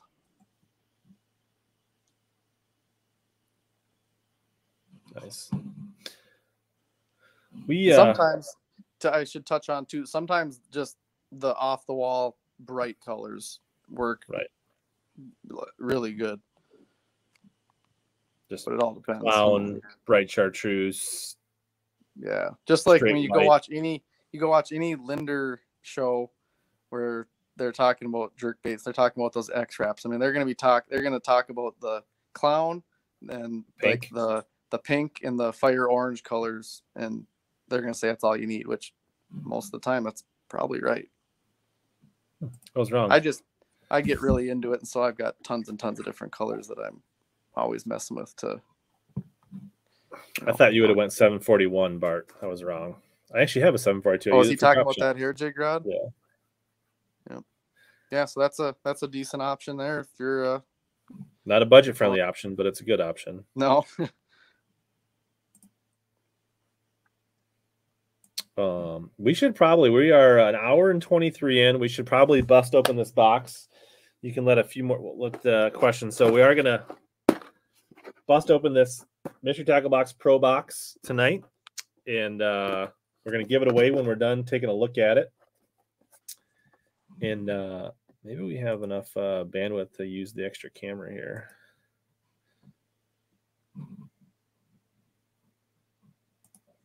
Let's see if we get hopefully this doesn't screw anything up. Make sure it didn't screw up my audio again. All right, there we go. So we're going to give this away. We're going to thank Mystery Tackle Box for supporting the stream. They are bringing you our streams in high definition now. So we're going to grab our Arsenal Battle Braid scissors to pop the tape on this. And then we'll get back. We'll try to make this go quicker than normal this time when we get back to Smalley Talk. So I think we have let me see if we can, our extra camera angle here to get. There you go. A little bit lower, but we'll get this thing opened up and we can kind of show some of these boxes here. So peek inside, fresh, see what's all. Man, I'm seeing a Lucky Craft Oh, did you Are see you that? serious? A Really? Lucky Craft and MTP box. So Wow. the first thing we got here is a was that a 1.5 floating kabuki gill. That's a good looking square bill. Yeah. I am I'm impressed with the first bait out of the box there. No kidding. A 1.5 Takahiro signature made, and it's Japan series. It's not even the USA series. Man, JDM in there even? That's pretty sweet. Not gonna lie. No kidding. This popper right here, Ray, is the Yellow Magic, the Doritsu Yellow Magic. We don't talk about the Yellow Magic. All right. Next in the box, we got a Kalen's cast stocker jig 3/8 ounce in Caden's favorite color, black and blue. That's all you ever need. Hey, I mean, you can't complain with a black and blue jig 3/8 ounce. That's going to catch him anywhere. Doesn't really matter. All right, we got a headbanger. This is interesting. This is it's kind of a, it's not a quite, it's more like, it's not like a pivot head. It's kind of like a pivot head, but it's more like, what is that bladed jig that Rapala came out with Terminator? What was that? It was with the plastic blade. It was like super aggressive, wide wobble. That's what the shape of this head is. It's like, it's only 2/7 of an ounce, so it's like less than what's a little more than a quarter. That's got to be Canadian if they're talking 2/7 of an ounce. It's a rocker head, made in China. It's headbanger rocker head. It's got a 4/0 hook. What is that thing called? The shutter bait. Shutter, isn't it? Shutter. But the head of it. I kept wanting to say scatter wrap, but that's obviously not that. It's like, it looks like it's lead or metal, and it's shaped like the shutter blade. So it's almost like a weedless inline chatterbait bladed jig style that you could rig like. Yeah, you know, and I think I've actually seen like Jay Siemens advertise those a little bit. Okay. Like I think it was him. Yeah, they got like a really unique, like literally a headbanging action as it swims through the water. All right. Then you get 2 4/0 Trokar EWG hooks. Not too bad. Some people have strong opinions about Trokar, but they're a decent hook. I will complain that I wish you get more than 2 in a pack when they put them in these boxes. Almost not even worth putting it like. Or like give me multiples, like give me 2 4/0s, 2 3/0s, something. Right, like a little selection. Yeah. Here's something. Look, this probably goes with the headbanger. The Banger Lizard. Probably. It's all blacked out, so you can't see what's in it, but I'm assuming this is intended to go on here. Let's see if we can open this up without destroying it to show you what this looks like. It looks a bit like a, almost like a bifflehead lizard rage bug combo. Yeah, that's an interesting look. I'm sure Smallies would not eat that. No, not at all. Definitely not that color. It's like a watermelon melon red flake. Is it almost like, at least the way it looks to me, it almost looks like a touch of motor oil even. Yeah. Or am I not seeing it right? It could be. It's not quite as translucent. Yeah, when you hold it like that, not so much. Yeah, it's a little darker, but it does have a little bit of... Yeah, like in that view, it looks like... Yeah, that color off. I would say that camera's a little bit off in color, but it may be a tinge. Okay. Like a fighting frog lizard, says AJ. Yeah, sure. Like that. I kind of like the minimal. How many are in here? This is a 4-pack. But that's a good looking bait. Yeah. Sample pack. The hooks or the lizards, I'm not sure. All right, what else we got in here? We got, we're talking top waters. We've got a Team Arc top water slider. On there? What's that? Is that Japanese writing I see on there? Or am I see? Oh, okay. I just couldn't tell. It's a TS 115. So you got 115 millimeter, which is a pretty standard size. That's like the same as a shower blow. It's a lock. I mean, it looks. It's hard to see that, but it looks. The body shape of it is most resemblant of a Sammy. Sure. It has a little bit of cup mouth, but not like quite gunfish cupped. Yeah, but decent that's looking cool. color. Cool looking bait. Yeah. Yeah. What brand is that? It's Arc, Team Arc. So I don't know if that's like the same as Arc fishing rods. You know what? I think Arc Fishing, right. yeah, it's info at Arc Rods, so same company that makes Arc Rods. Oh, okay. I was thinking of something different then. Interesting. And then we've got a Euro Tackle Finesse Metacrop. Oh yeah. A 6-pack, so that looks like a full pack, not a sample pack. And they look like little Rage Bug Ned. I was gonna say like a little different look on your Ned head. Yeah. I would use this if I was going to use this. I would probably use this more as like a finesse jig trailer. Mm-hmm. That's what I like my Neds to have a more glide, right? Like a more darting glide. Yeah. I don't want it to really like kick and like pendulum down, I guess. Right, because your point of you're using it is you're trying to go finesse. So yeah, you don't really want it to be doing a whole lot. And then you get your I guess you get your literature and your right, you get your Dibble magazine here for what it's worth. And then kind of get your list of what's all in there. So they're giving you a $13. So they're saying the square bill's $13, the top water's $8, those Metacross are $6, the jig is $5, the headbangers $4, plastics $3, $2 for the look. So get yourself a sticker. You're getting your money's worth. That's what it's telling you. Now there's some detail on this which we couldn't see in that. Cool. So you get the kind of the deal on there. Let's see what it says. So it says the headbanger cup-shaped zinc head. Oh man. Smart wire eyelet easily replace the hook, so you can change the hook on that headbanger. It looks like so. There's a wherever that guy is. There's a way to detach that hook and replace it if you need to, which is nice, right? Because you want eventually that hook's going to get caught on something, and right. And you can change the size for different baits and everything. That's what I like so much about that all-terrain one. So they suggest straight retrieve yo-yo or drag it across the bottom. I don't know. So what's the general? I mean, I think that's a pretty good box. Like I would not like if somebody gave me as a gift and I got that in the mail, I would not be pissed. Right? Yeah. Like that's not a. There's nothing in there that I'm like, it's junk. Get rid of it. Like yeah, there is no. I mean, a mystery tackle box definitely fit with Catchco. There's definitely an affiliation with like the last box we did have a Guggen bait in there, whether you love them or like them. But there was literally no house brands that I'm aware of, and all pretty interesting stuff. And actually, this is probably pretty standard, like nothing special about this, but this is like meat and potatoes, and the rest of the stuff is actually also. I mean, this is the Trocar, I guess, right? That's nothing new. Yeah, but you're not gonna see any of those. The rest of the stuff is actually stuff that's kind of new, like stuff that I would be interested in trying. Euro tackle being in there, like that they're kind of getting into tons of bass baits recently. Like I think they started out as like a ice fishing brand. Okay, and so that's kind of interesting. They're starting to get into some more baits that are like open water and for bass and things like that. Made in Russia. Yeah, I've always thought that was kind of interesting about them too. I do like this square bill. Like I'm kind of half tempted to like steal this and not send this out, but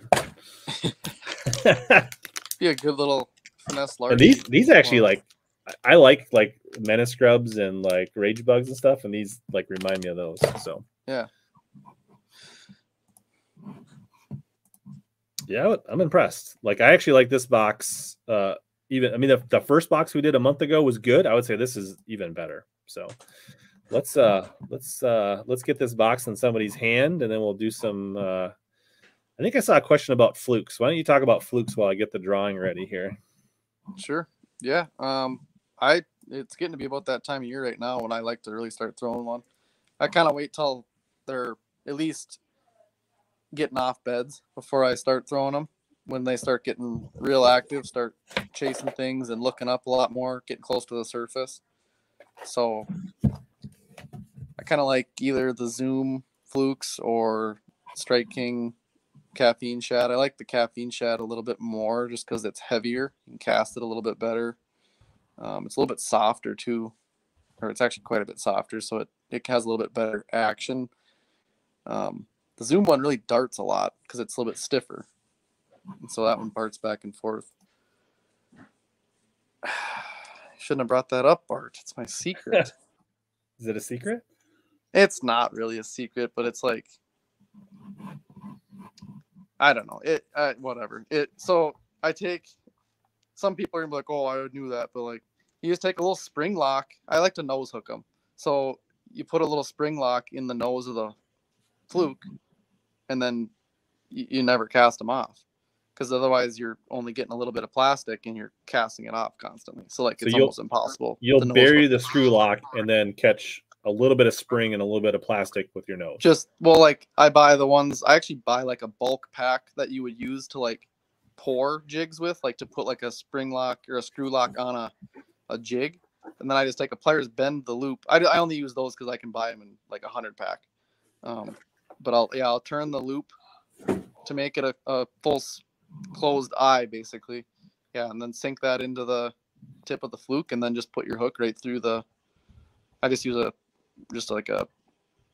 think it's the Gamakatsu finesse wide gap hook is what I like to use. It's kind of like the traditional wacky rig hook. A little bit of nice gap on there.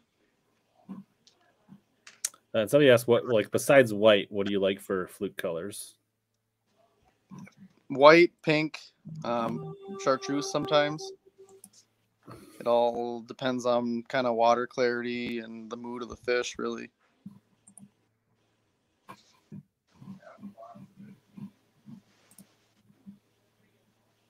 Yeah, the spring, like, it's not like it helps you catch more fish, so I guess I don't know why I was acting like it was so much of a secret, but it's just, I guess it kind of just helps. You don't want people to save money. You want people to burn through caffeine shans, and you don't want to share. Exactly. I get it. People get so frustrated throwing them that they stop throwing them, and I'm the only one throwing them.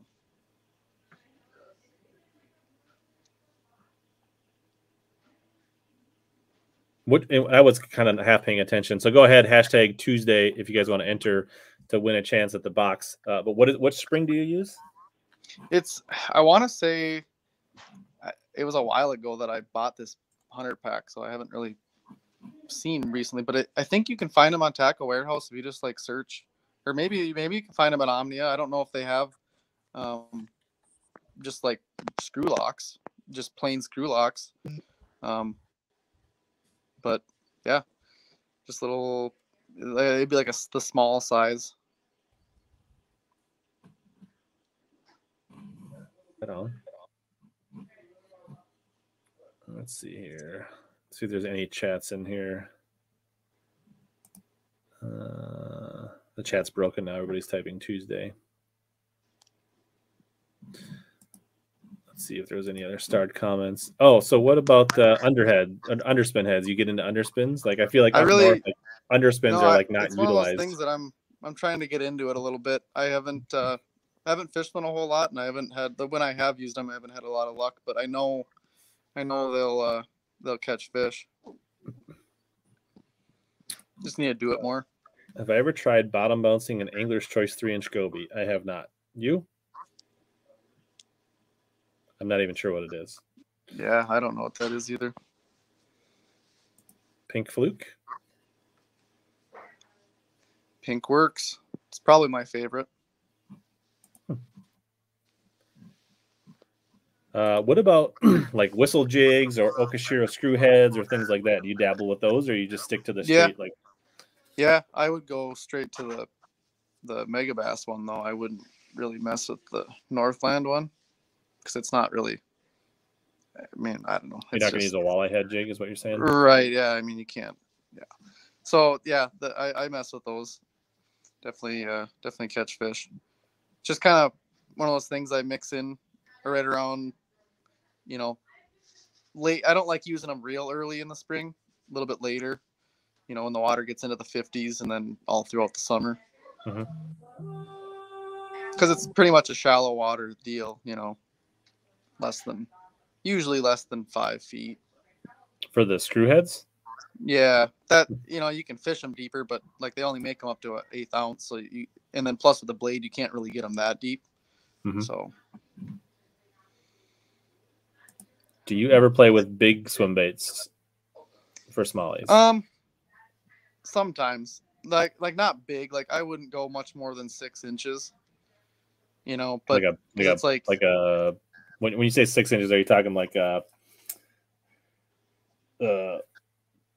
what are they called? Like a mega bass? Or are you talking about like a bass tricks? Like what kind of?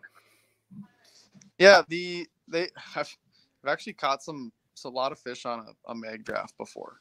That is a super, super fun bite, but it's very situational. They'll pound it, but not get the hook sometimes. And then that just tells you, okay, I just got to go to a regular finesse swim bait, something 3-4 inches. And then you start catching them really good. But like, if they want it, you'll know they want it because you're catching them on it. If that makes sense. Yeah. Like, if they're eating it, they're eating it, but otherwise they're just smoking it and they're not going to get the hook. Or bumping it or following it or just right. like, yeah. I wish I would have been able to make that. Like I in practice, I was out on Little Bay, Big Bay to knock for a regional tournament like 10 years ago. I was throwing like an optimum line through, and like in practice, I was catching some big ones, and I was like, and in the tournament, they wouldn't eat it, and I just didn't know what to do at the time. And I was like, right. So if you could only catch smallies one way for the rest of your life, what would it be? What's the one bait? One way. So is it like my favorite way to catch them all the time? Sure. Or favorite way? Favorite way? It's probably going to be a jerk bait. I do really, really like throwing a jerk bait. But if I had to only pick one way that I thought was going to work all the time, and like I could use it spring, summer, fall, that would be a swim bait. So, but I really like catching them on that too. So I got a lot of favorites. Walking versus popper, I would say for me, a popper is more of like a spot bait. Yep. And a walking bait is more of a search bait where I cover more water.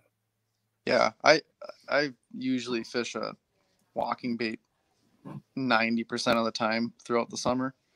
And I think a lot of it is just because you can fish it as slow as you want, or you can fish it as fast as you want. So it's kind of doing a little bit of both, but then obviously the popper has a way different action. So if I'm fishing like a spot or just a small area, I'll fish right through with a spook, and then also just have a popper ready too, and kind of mix it in and see what they want better. AJ says you can buy bulk screw locks from Shorty's Hooks if you have a tax ID number.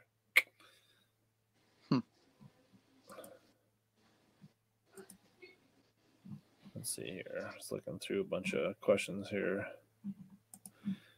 I can't say I've ever been on a consistent frog bite with smallies, but on the river I've definitely caught some big smallies. And actually, I've caught a couple. On Vermilion, I've caught some good smallies on frogs too. Yeah, believe that. Yeah, I've never maybe a few. I've not really ever got into it.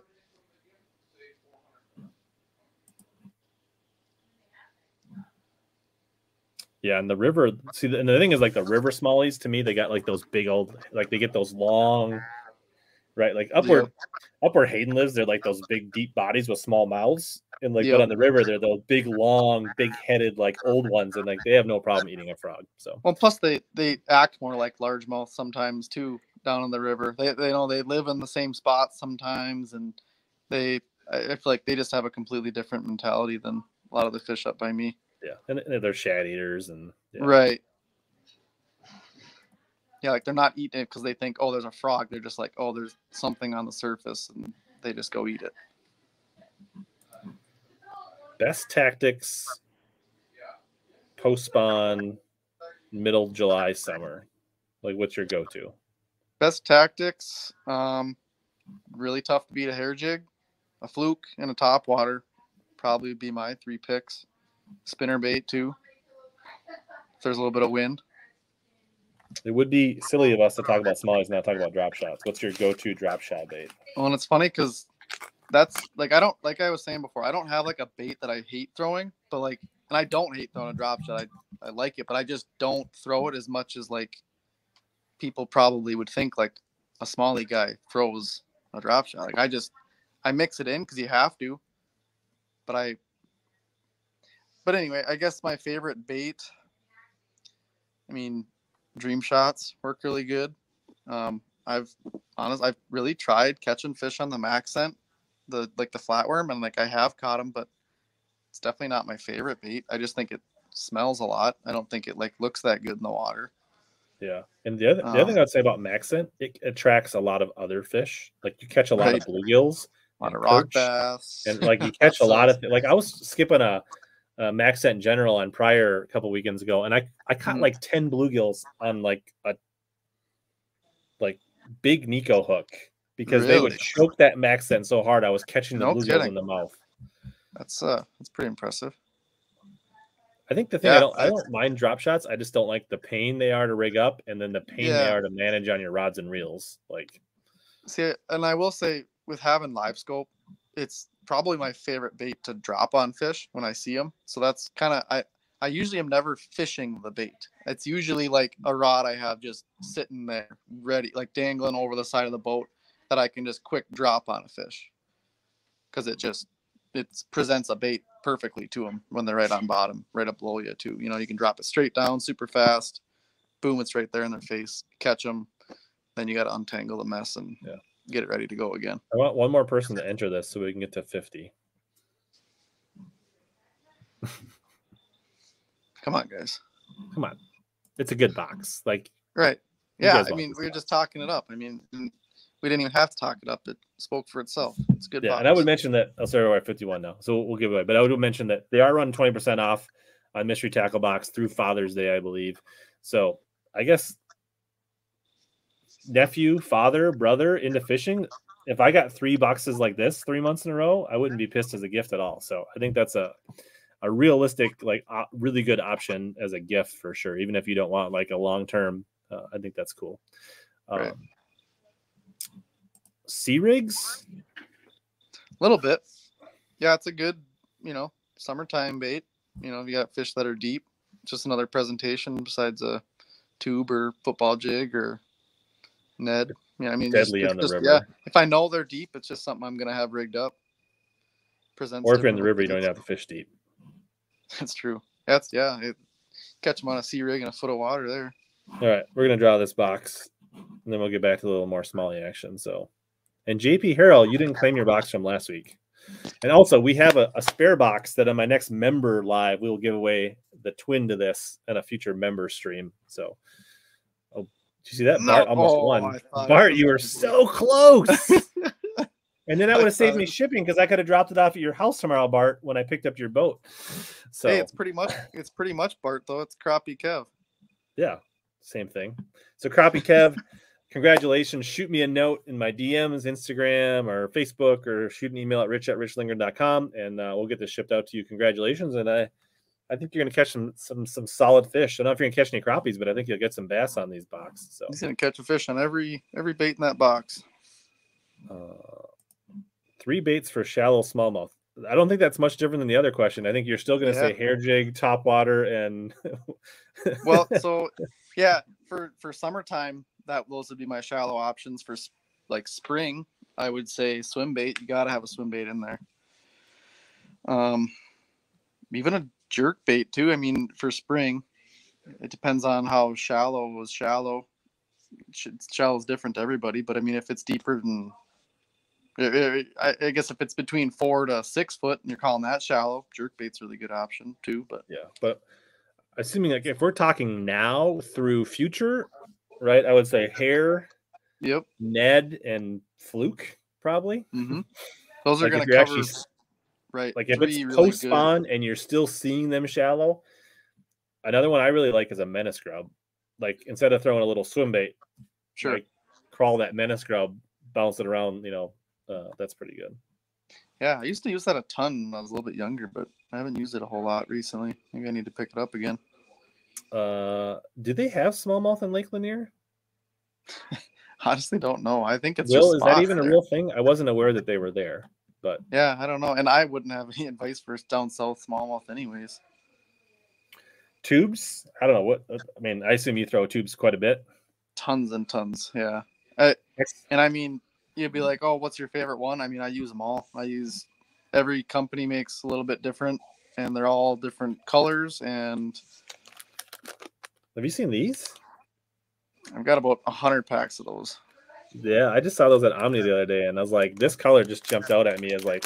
Yeah, is that kind of the yellowish It's like a bottom there? sungill almost. Like Yeah, it's yep. I don't know what they call it. If they call it, actually, it is called sungill. So. Yep. No, that's a good one. So That's a really good brand. Like you drop shot them, you jig head them, you Texas rig them, do you stupid tube at all? A little bit. Yeah, I've actually started getting into that a lot this spring. I know I remember watching videos of yours that you've been doing it a while. But I don't know, you got any advice for me on a stupid tube? Because I've been throwing it this spring and catching a lot of fish using it. Yeah, just keep throwing it and don't talk about it. Yeah, no, we won't have to talk about it anymore then.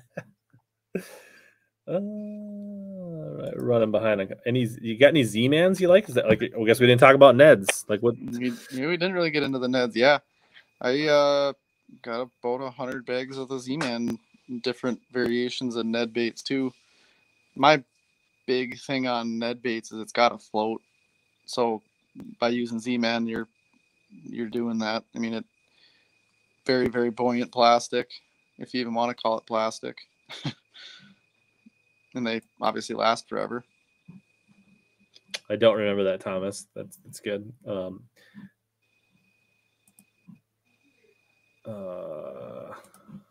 What about Cumberland Pro Rockhound hair jig? I'm not familiar with that one.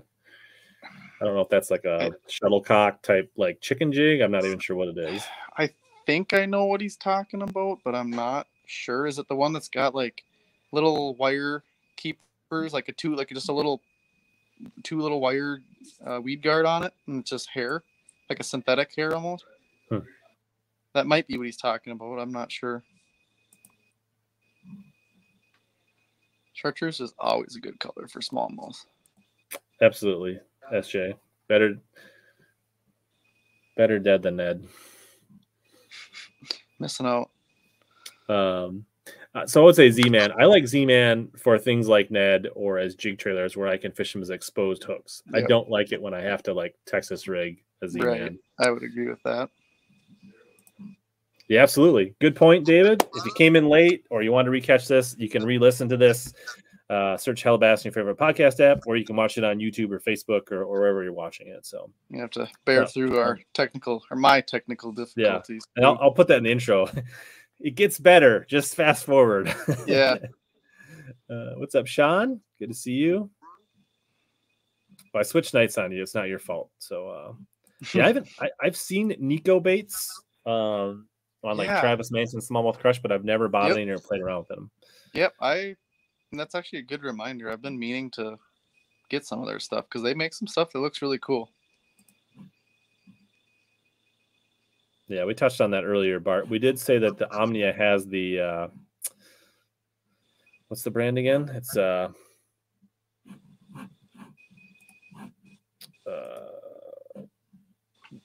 Bass Tactics, right? That's a good option for ones you can buy or tie your own.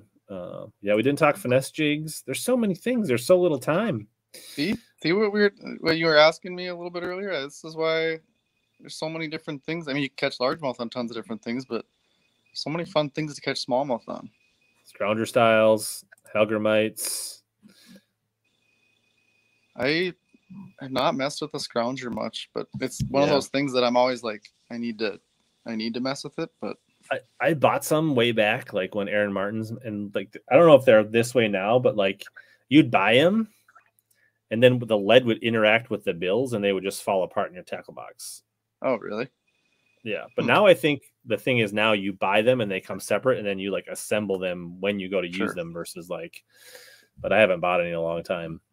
Yeah, they definitely. I've caught a few fish on them. Anybody's got any good recommendations on? Some good scrounger heads that I definitely want to try it out if I had good luck with any. Those are the Picasso ones, right? That he would have been probably. Yeah, I'm not sure. Yeah. What about? Yeah, I guess we didn't.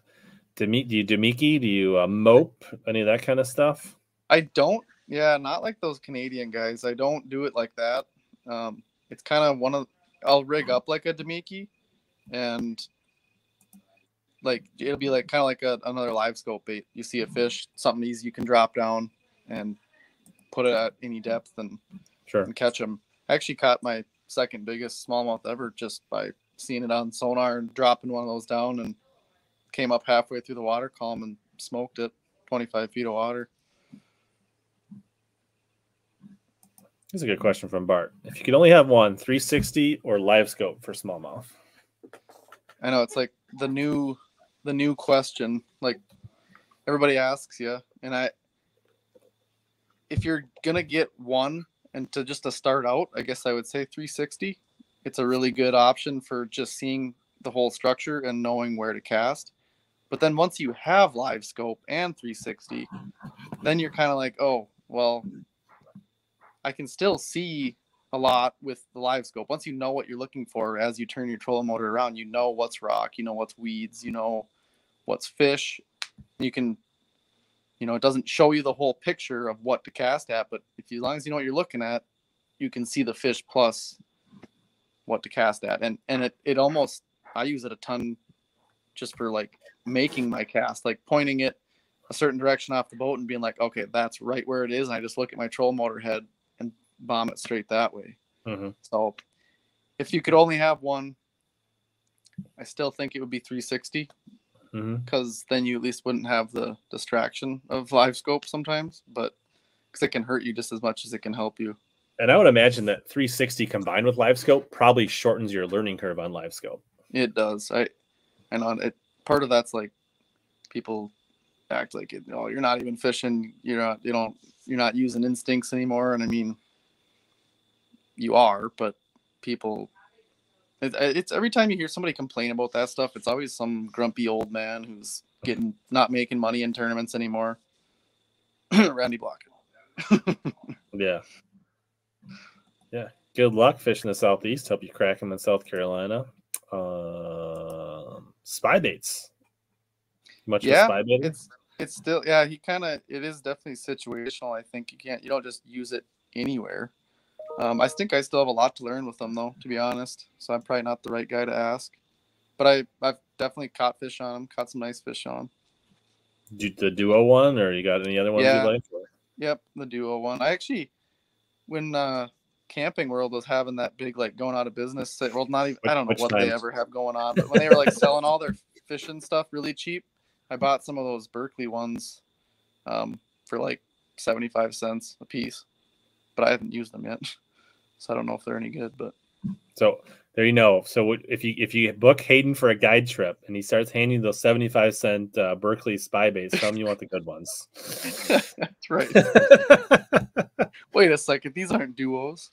Be like, no, I saw that stream. Give me the good ones. Gotta give me the good stuff. No, I want your hand-tied hair jigs. Yeah, that's right.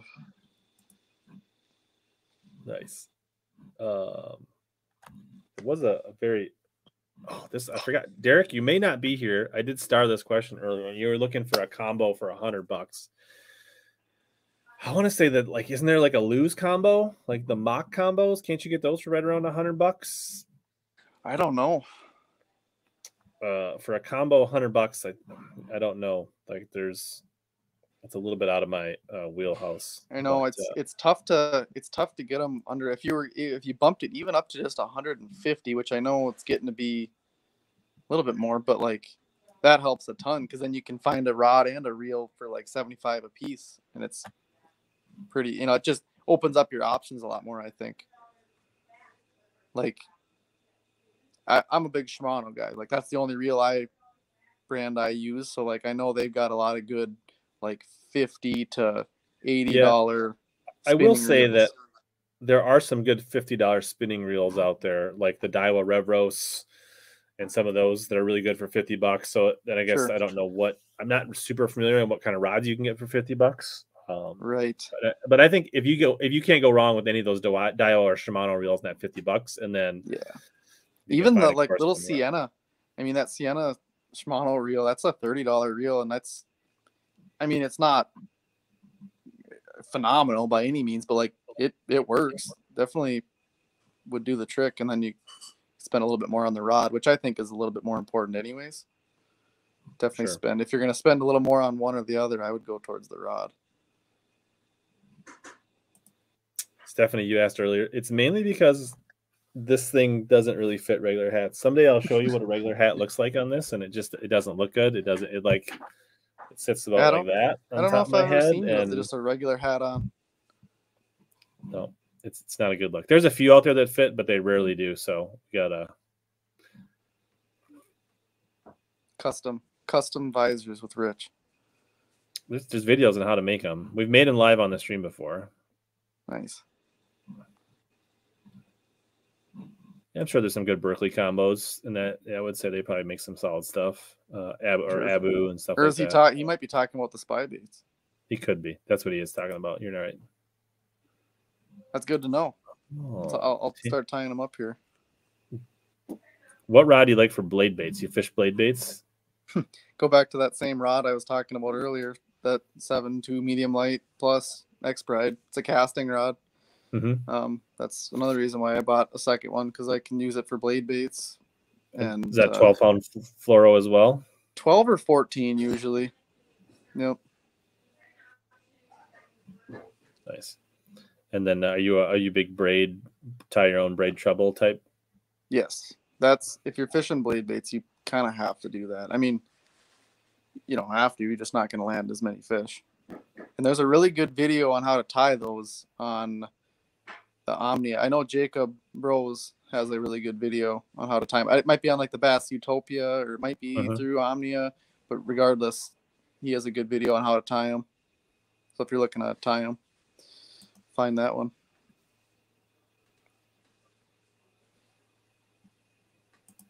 Cool. All right, we're creeping up on 2 hours. I guess we'll maybe like last call for questions here. I don't know. Maybe this year, finally, Hayden will invite me up in the fall for some smallmouth fishing. Hey, it's a matter of how busy I get, but we'll make it happen. Make it happen. I'll wear a visor when there's ice on the deck of the boat, and I'll still wear a visor. It'll be a good look. There you go. How about flip flops? Probably not flip flops. You gotta keep your feet. The feet are when the water's coming over the deck and it's 34 degrees, I'd rather let the visor's probably a better play than flip flops at that point. So right, yeah, you don't want your feet freezing down to the deck. We'll just let the trolling motor do that. Absolutely. Oh, there is one more thing I wanted to talk about for those that are almost forgot about this. So there is speaking of smallmouth, we can't talk about Minnesota smallmouth without talking about Mille Lacs. And there's a tournament coming up on Mille Lacs by Head to Head Fishing,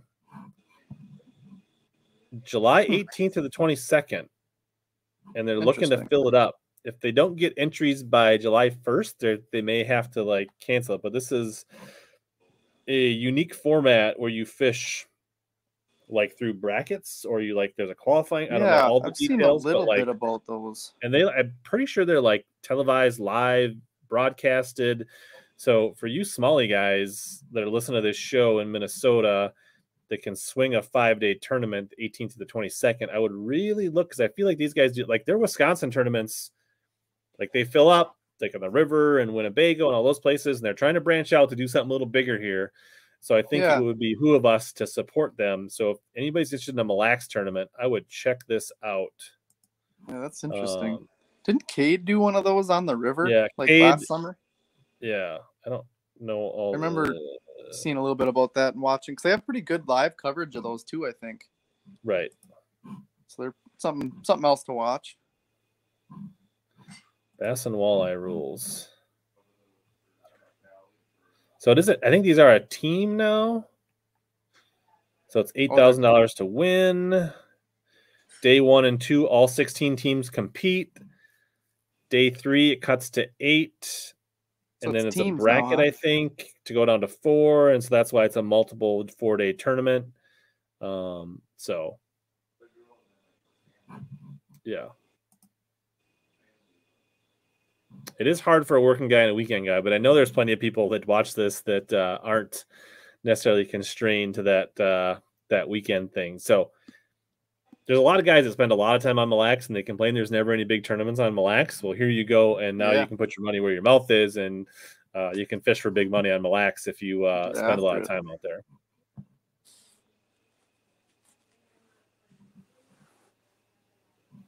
Yeah, I watched quite a few of them too. They do a good job with coverage.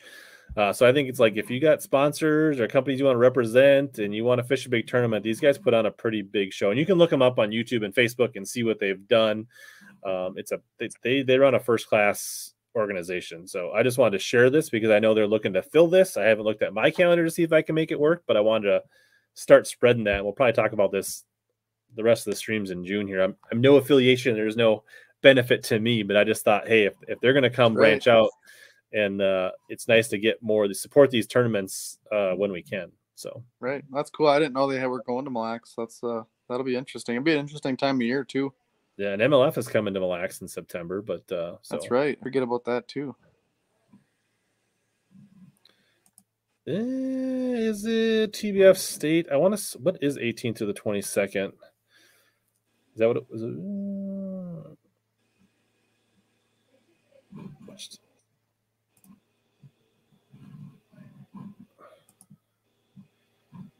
I think it starts just after that. I want to say the TBF State is like the 16th and 17th, but I could be wrong.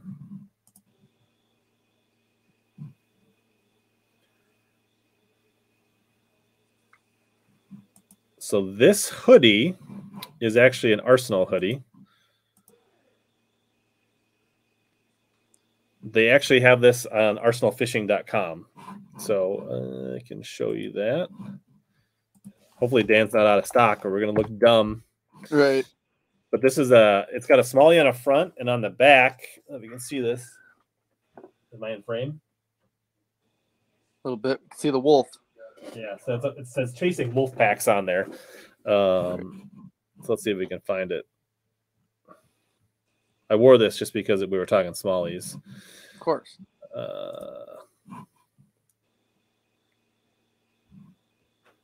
All right, Crappie Kev, I see that. I will watch for it.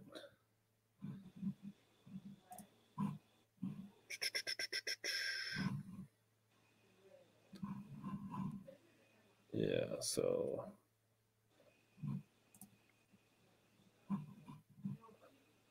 come on. Oh, Dan, come on.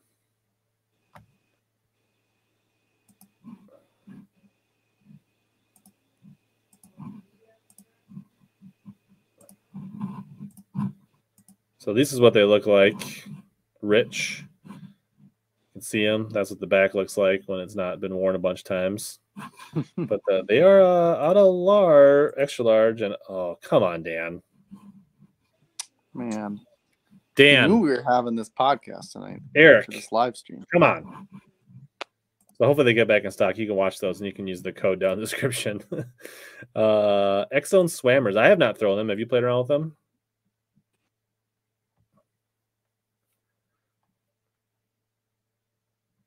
Nope.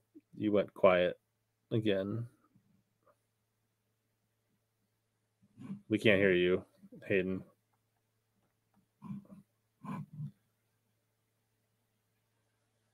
This happened last time. Like your phone tilted and then you went quiet and then.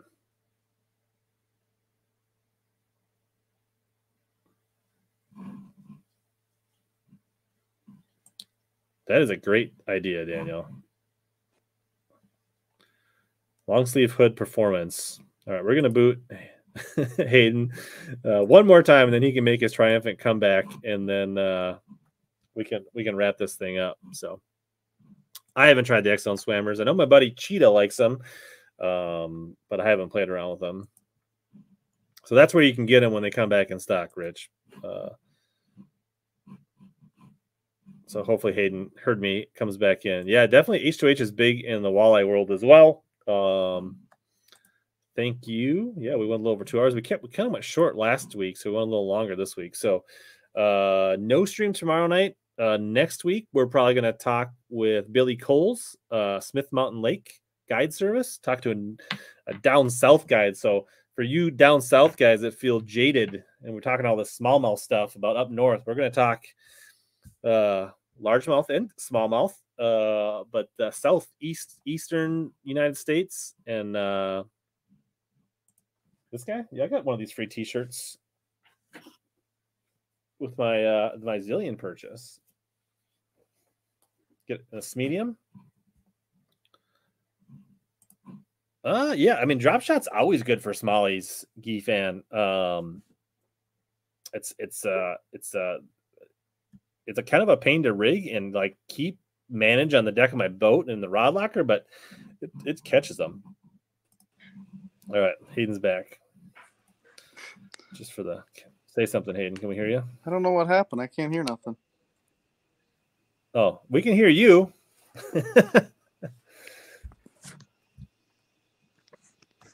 So here, no, he could hear us, then he couldn't hear him, and this has been an adventurous show. So,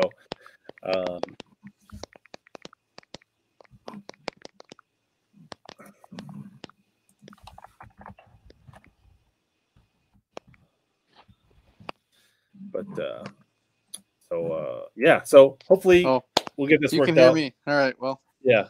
Thank you. So thanks everybody for tuning in. Yeah, absolutely. Well, thanks for coming on, Hayden. It was an adventure, but we fought through. Thanks to everybody that participated tonight. Hopefully you guys picked up a couple tidbits that's going to help you suck less with fishing smallies. And we'll be back next week, next Wednesday night with another live. And as always, here to help you guys catch more big bass and suck less.